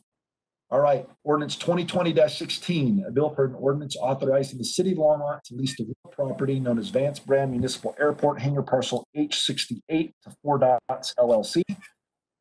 Any questions or comments from council? No. Anna, receive any public hearing comments? No, Mayor, no comments were received on this item. All right, we'll go ahead and open and subsequently close the public hearing then. Do we have a motion? Councilman Martin? I move passage. Joan, do you want to second that? Sure, second. Second. All right, it's been moved and seconded. Let's go ahead and vote. All in favor, say aye. Aye. All opposed, say nay. All right, that passes unanimously. Let's move on to item 11. We've already handled 11A, the COVID-19 emergency items for consideration. Let's move on to 11B, the 2020 legislative bills recommended for city council position. Ms. Cedar, you around? I sure am, Mayor Bagley. So I am taking a look at these. These are the ones that should have been at your meeting on March 17th. There are 2 of them, and essentially we're unclear what's going to happen with the legislature at this point. They have temporarily adjourned until today, and then they said they were going to do essential business. We would say that essential business will likely be things like the budget and things that have to pass in order to continue state operations. But just in case they pick these last couple ones up, I just thought I'd bring them for your official position. So the first one is House Bill 1332 concerning prohibitions on discrimination in housing based on the source of income. This bill basically adds discrimination based on source of income as a type of unfair housing practice. There are lots of different pieces in the bill, and something that actually Councilmember Waters pointed out a little earlier today is that there are some that will conflict with your inclusionary housing ordinance, but at the same time will actually afford these folks more protection than your ordinance does today. And so in Kathy's opinion, it makes sense to support this, this bill, House Bill 1332.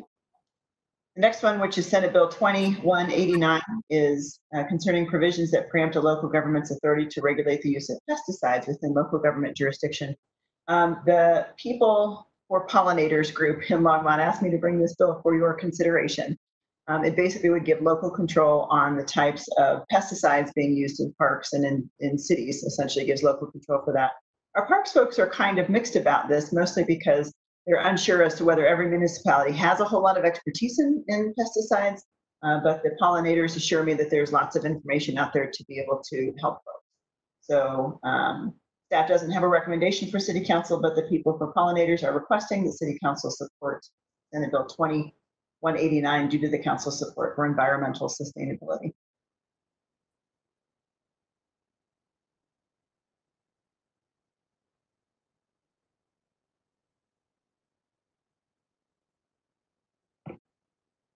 I can't hear you. Let's go with Councilmember Christensen.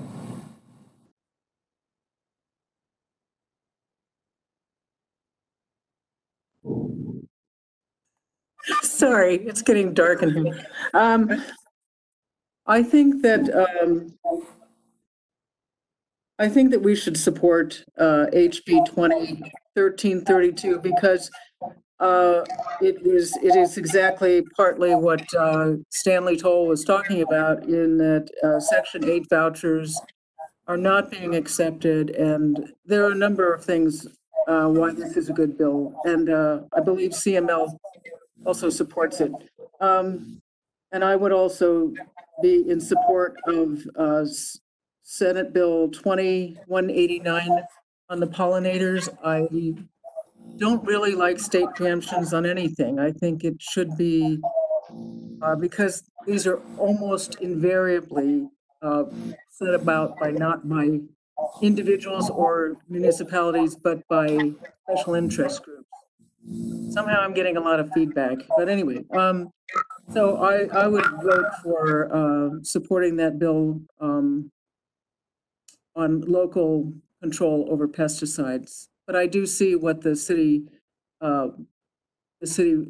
workforce is, or the city parks is talking about, in that you don't want a patchwork of state regulations on pesticides. However, it does seem to me that that would be a better thing to have local control over.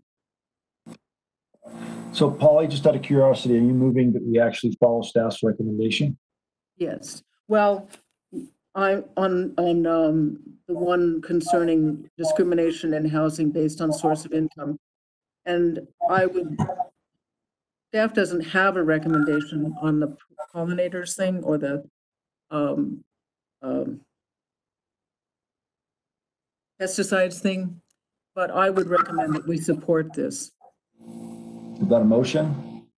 Yes, I would move. I think we should do them both at different times. Do one and then do the other.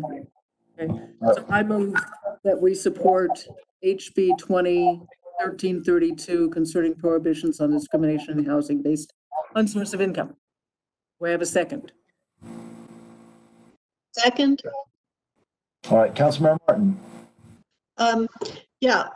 Regarding the source of income bill, I would just like to say that I have been in communication with the city attorney regarding a local ordinance, and I have had it brought to my attention that Longmont should pass that local ordinance about sources of income. So we'll be considering it if the state does not pass it.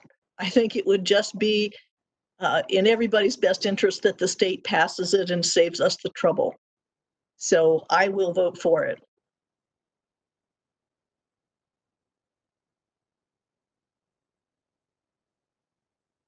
You're muted, Brian. There's a motion on the table by Councilmember Christensen, seconded by Councilmember Martin, to support the bill based on source or someone's income source. In favor, say aye. Aye. Aye. Aye. Aye. All opposed, say nay. All right, the motion passes unanimously. Pollinator bill. I move that we support the pollinator bill. Second. Dr. Waters? Was there a second to that? Yes. Yeah, Okay. there was. Just a question for Sandy or somebody who may be closer to the bill. Going back to our discussions about fumitoxin and prairie dogs and what we could or couldn't do because of preemption of the state, does this lift that as well? Or is this narrowly just for pollinators? No. Pesticides. Councilmember Waters, Sandy Cedar, Assistant City Manager. That's a really good question. I actually don't know that answer. It did not come up as part of the staff taking a look at the bill either. But my guess is that it's probably either very similar. If it does anything, it would give us more control over that. Yeah, well, if it does, that would be a twofer, right? We would do something just for our pollinators and create some options for us, or a whole different approach to what we could do on the issue of prairie dogs without having to try to create some kind of tricky disincentive or incentive to not use fumitoxin. So yes, I'm going to vote for this. Yes. All right. All in favor, say, I'm sorry, Councilmember Martin? I would just like to also say that although I appreciate the staff's concern, that there will still be state level regulations, and so municipalities that do not feel they have the expertise to legislate on it could just abstain from doing so and be regulated by the state. So that's a good reason. I think that's we should support it there. Right.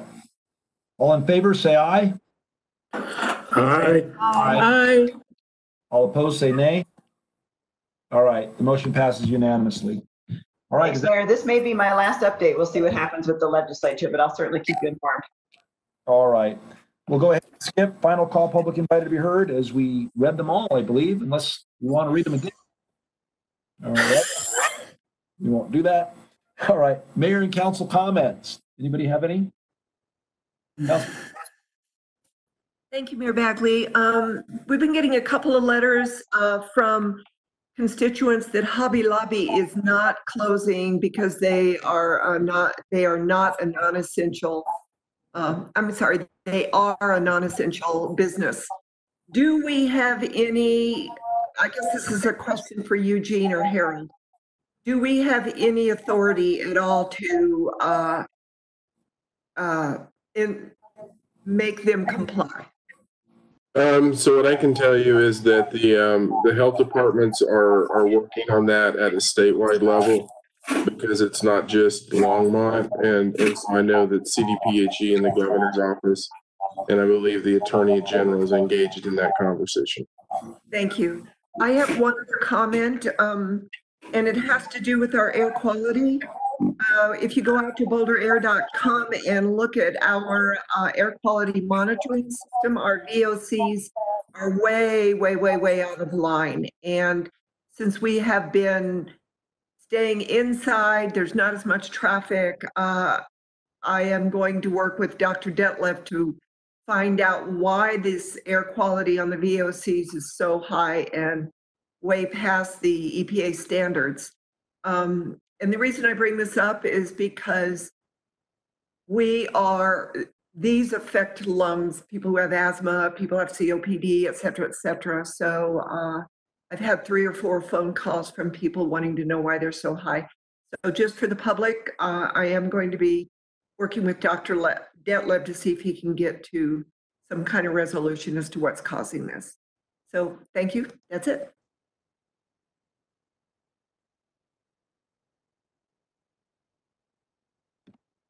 All right, you're on. Councilmember Christensen. Yeah, somehow your voice blanks out, Brian, which is hard to believe, but anyway, so I do have a little bit of information because I wrote to Chief Butler today concerning the Hobby Lobby situation because of several emails I'd gotten and because of the article in the Times Call. And here's what he said. We're aware of the circumstances involving Hobby Lobby. The state's attorney general's office is investigating these circumstances. In general, Boulder County Public Health is the county government agency that will be ensuring compliance with the governor's executive order enacted on March 25th. If and when the Boulder County Public Health Department cannot resolve any issue, they will call the local police department in the city in which there is an alleged violation. At that point in time, if the violation is in Longmont, Longmont Police would be called by Boulder County Health to assist. Longmont Police will respond to these cases.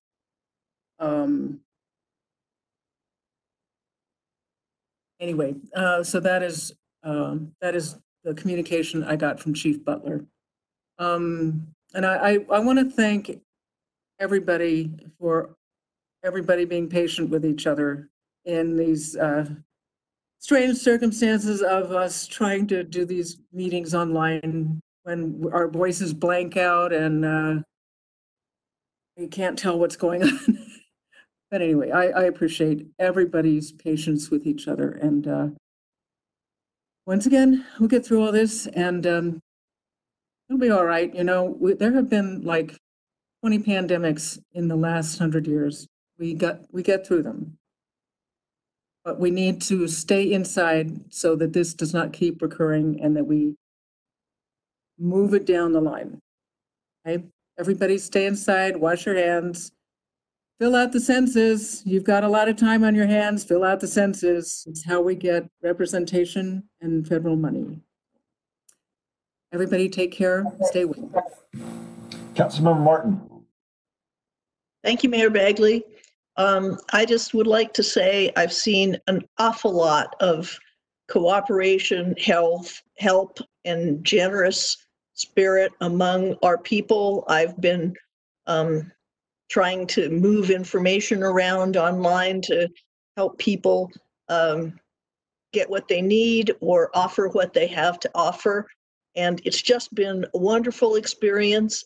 And I want to thank all the people of Longmont for really pitching in and doing their part.